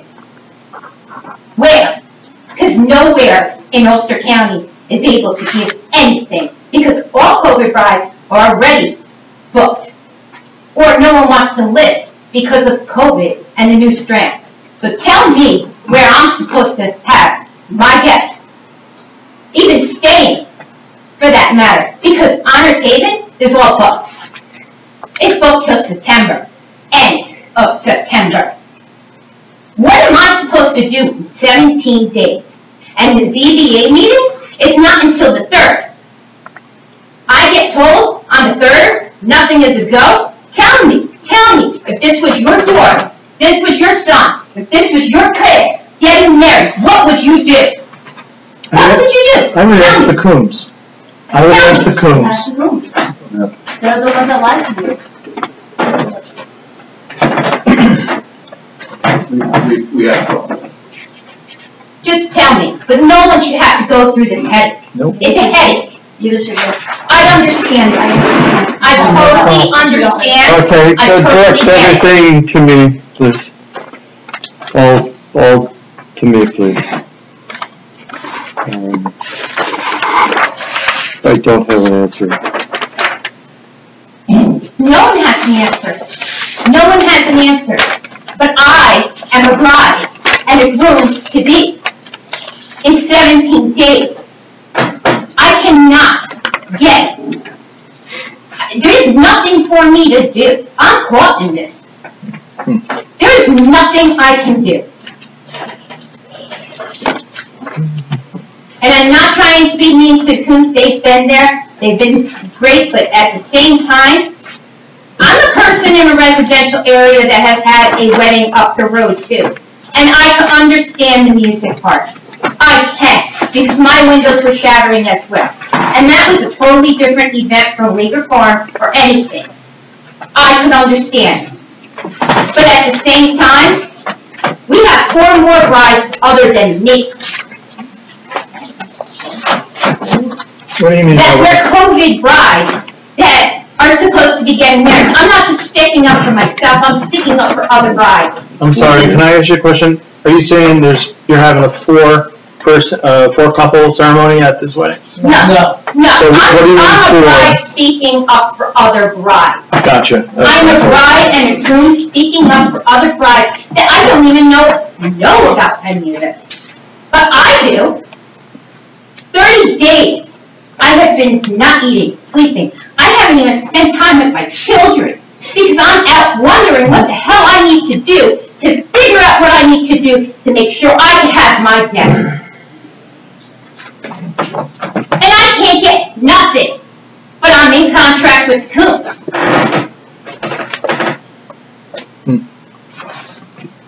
So tell me. Because obviously this has been going on for some time. And, I mean, I'm not trying to be mean, but everyone has a fault here. Everyone. I'm angry, and I'm mad, and I'm disappointed in a lot of people in these days. And it shouldn't be so trying during COVID pandemic. Nonetheless, to have this mess go on.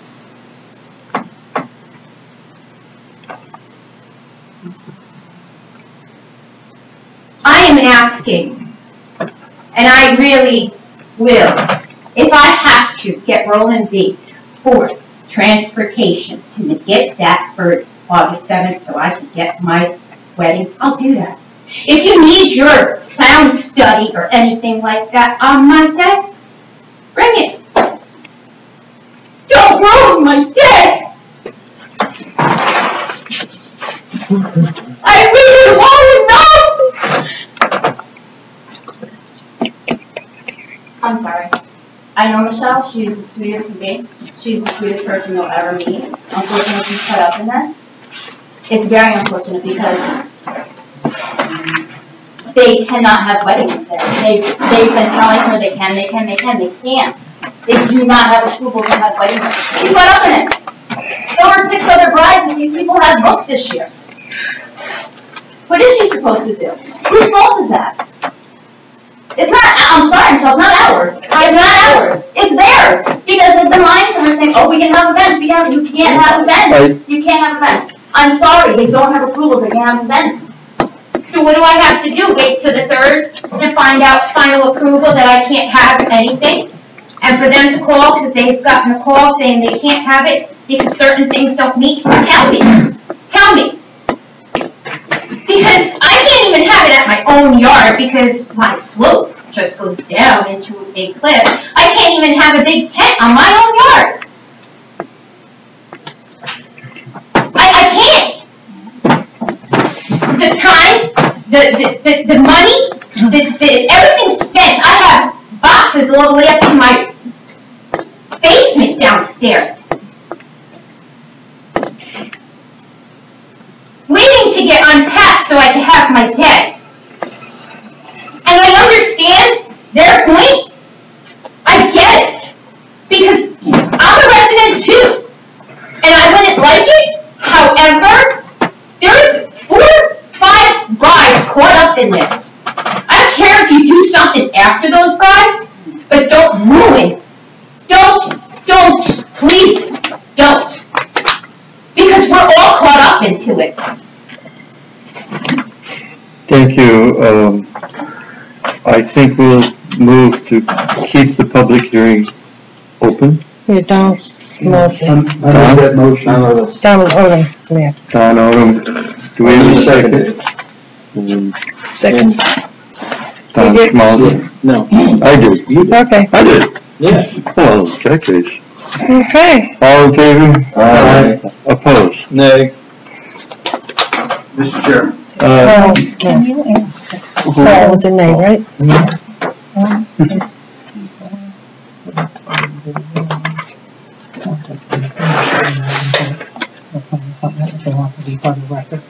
If any of the public wishes to make their videos part of the public record, they could email them to the building department. Planning board. Mail it to the planning board. And we'll also view them as well. Okay. I'll make it.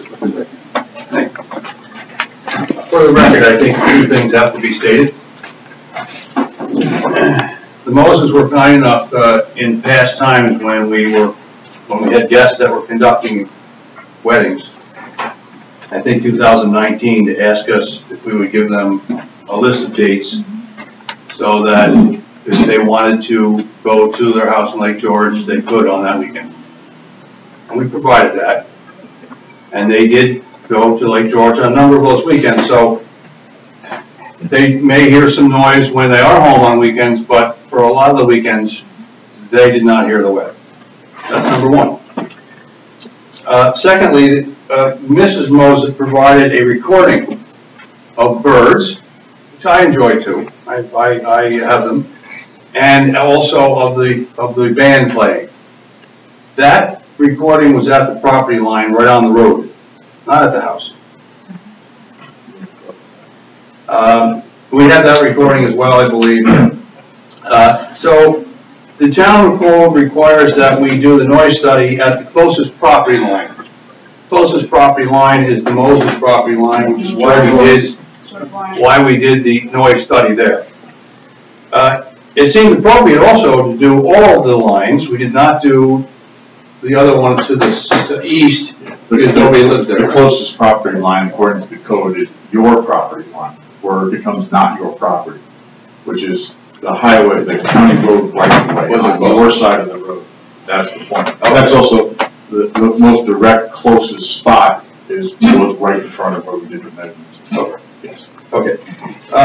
Then I wanted to note that we have, based on uses that we've had in the past, there's never been an incident. There's never been police called to the site. It's never been a problem. We've never had a complaint. Robin has no complaints on file. I also want to point out that it is true that I am the planning board chairman of a different town, not the town of Wawarsing. Town codes vary from code to code. I would have thought you would have known that. Sure, especially with the young lady working in town. Your comments to the board, please. Correct. There is a trail cam on my property. On my property. Our property. That's it. That trail cam came in very useful on the night that there was an incident there, which we'll speak to in a second. It is true that there was a wedding ceremony with 6 people last week. Right. A ceremony. Not a reception, not an event. On the stone patio next to the water, where they typically are held. From friends of ours, and we allowed them to do it. Nothing wrong with that. You have to also remember that when you hear public comments, you're hearing half the story. In fact, you're hearing lots of story, and not so much in the way of facts. Those will be corrected at the right time and the right venue. The town asked us to do the noise study, the noise study and the traffic study. We didn't offer to do that. You asked us to do that, so we did it. I don't know how to do a noise study and traffic study. I had to employ and pay these engineers to do that, which is money out of our pocket. Trying to do the right thing, we're doing what we are asked to do. We want to know if this noise is a problem. Simple as that. With respect to Michelle, we've had many conversations, and since 2014, when we had a guest at the house wanted to do a wedding, we said yes, we'll do a wedding in the barn. We've done that to as many as 8 times with guests over the past 6 years, as you know. And when Michelle came to us and wanted to book the wedding, it was 2 years ago. That was for last year, and that was canceled because of COVID, so it was pushed to this year. We had no idea it was going to be events law, or that any of this was going to take place. So yeah, she's in the middle, but we are also in the middle. I don't think that's quite fair. Especially since there's members on the board that have attended our event. Well, yes, I mean, there's some people here are probably familiar with the site and know that how it's conducted and how we handle it. That's all I'd like to say. Elizabeth, would you like to say anything? Yeah. Hi, everybody. My name is Elizabeth Matrician. I just wanted to touch on the party that was held at Uyghur on July 3rd. I guess my parents were away that weekend. They were in Hague at their other property that they have. It did start at my house. The cops did come. They asked if I would turn the music down. It was not shut down. But at that point, I just moved it to Uyghur. They had no idea that I was going there. They asked me not if I was going to relocate it, not for it to be at Uyghur, but I ignored their request. I did have it there. Regarding the police call at 3 a.m., yes, the police were called, but it was not because of the party. it was because of an assault that had happened, and if you guys would get your facts straight, it was because no one at the party was involved with this. It was over a girl, completely separate from the party, it just happened to take place at Waker Farm.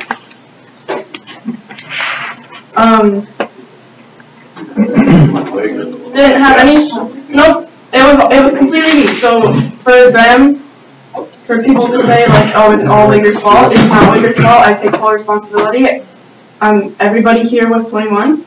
Y'all guys made mistakes in your life. And this has been a mistake that I've learned from. Will it happen again? Absolutely not. I've apologized to them. I apologize to you guys for causing the scene that should have never happened if I just thought it through. So, if anybody has a question, you guys can contact me. I was there. I can assure you that no one ran across anybody's properties at all. There was probably 10 people there when the cops got there. The one person that got arrested was running in the middle of the road, but no one was running across anybody's yard. The last car that had left at 5 a.m., so that would answer Mr. Multa's question about why there was activity there at 5 a.m. But besides that, everybody had left when the police got there. Thank you. Thank you. Does anybody on the board have anything to discuss, say? What's going on with the ZBA? Can someone bring me up to speed on that? I am recused from that. I was at the ZBA. Yeah, I'd like to. Okay. So the ZBA framed a couple of issues. Well, let me go back. Mr. Combs, as I recall, his application applies to the use variance from the ZBA as well as an interpretation that the barn is not an event venue. And so the ZBA has framed the issue for him, whether or not this is... Paul, here's a copy of the ZBA minutes of what took place that night. Thank you. So you know what, you may not need me then. We'll use that. Does any other board member want to address anything or say anything? The only thing I'm waiting for is just to get results from our consultant. That's really why I voted for the continuance, because that may shed further light on the evidence that may change things. So that's the only reason why I voted for them. Mr. Cohen. Yes, sir. I'm sorry. But you're now $700 behind on your escrow, and we were asking for a $3,000 deposit going forward. Since Jonathan over there, he orders a lot, and so for professional fees. So what are you asking for? $3,000. That doesn't surprise me. And I have to say that Jonathan does very good work. Mr. Lawson does very good work from what I can see. He's very precise with the comments after the meetings and suggestions, and makes it very clear. So I really do appreciate that. I will bring a check to the planning department for that, and I'm hoping that that should be sufficient to see through to a response from this board within the time allowed. Thank you. There being nothing else, we will. Do you have minutes to approve or anything like that? We have something around pre-meeting at 6:30. Do you want to address that? Oh yeah, we used to have way back in the past. Remember our last meeting? We would have workshop meetings at 6:30. Yes. So I had asked John, was that advertised? We weren't sure. That's why we didn't start anything till 7 tonight. So because they're advertised every January. Right. We didn't know if they were with COVID. Yeah. So has it been advertised already? It was in January. Yeah. Okay, beautiful. Then we can continue to have those workshops at 6:30, where sometimes we go into a little not executive session, an attorney client meeting if you have legal questions that we need to address privately. Okay? And I'll plan to be, attend those at 6:30 as well. This is actually my first in-person meeting because I became town planner in March. Yeah. When all meetings were canceled. As to the minutes of the last meeting, do I have a motion to approve? I'll make that motion. I'll second that. All in favor? Aye. Opposed? Just one final note, if I may, Chairman. It's been suggested several times tonight that we should not be here. This board should not be hearing this application.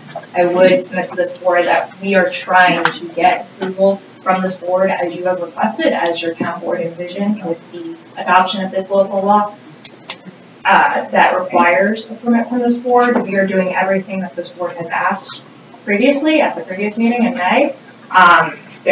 Prior to the events in June, there were no events this year, so when this law was adopted in December, we did the right thing and tried to apply. Yes, there has been issues, ancillary issues that have happened since then. We are at the ZBA. I would submit that that issue is separate from this planning board to review, and I believe that you agree with that statement as we just like to talk about it at all. We are trying to assuage any concerns that this board has, as well as the public, by going through the proper review channels and getting responses, which we will. We have lots of notes. I'm sure you saw me taking notes very easily, as well as all the consultants. We will have a in-depth response that's prepared for and submitted in time for the next meeting.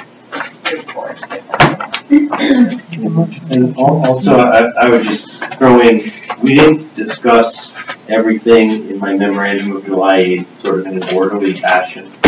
But I don't want to speak for the board, but I believe they'd like you to address all of my comments. We didn't talk about fire and building code compliance at the barn itself.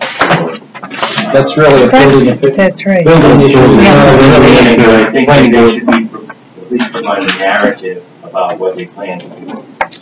Absolutely. That's one of the things that we tend to have in documentation instead of this detailed discussion. Mr. Chairman, we'll abstain to do public hearing for next month. Can we move on with our meeting, please? We did, I'll entertain a motion to adjourn. So moved. Second. All in favor? Aye. Opposed? We will see everyone next month. Would it be okay if the noise consultants just talk to our noise consultant? Yeah. Yeah, we could just ask. The meeting's closed, but we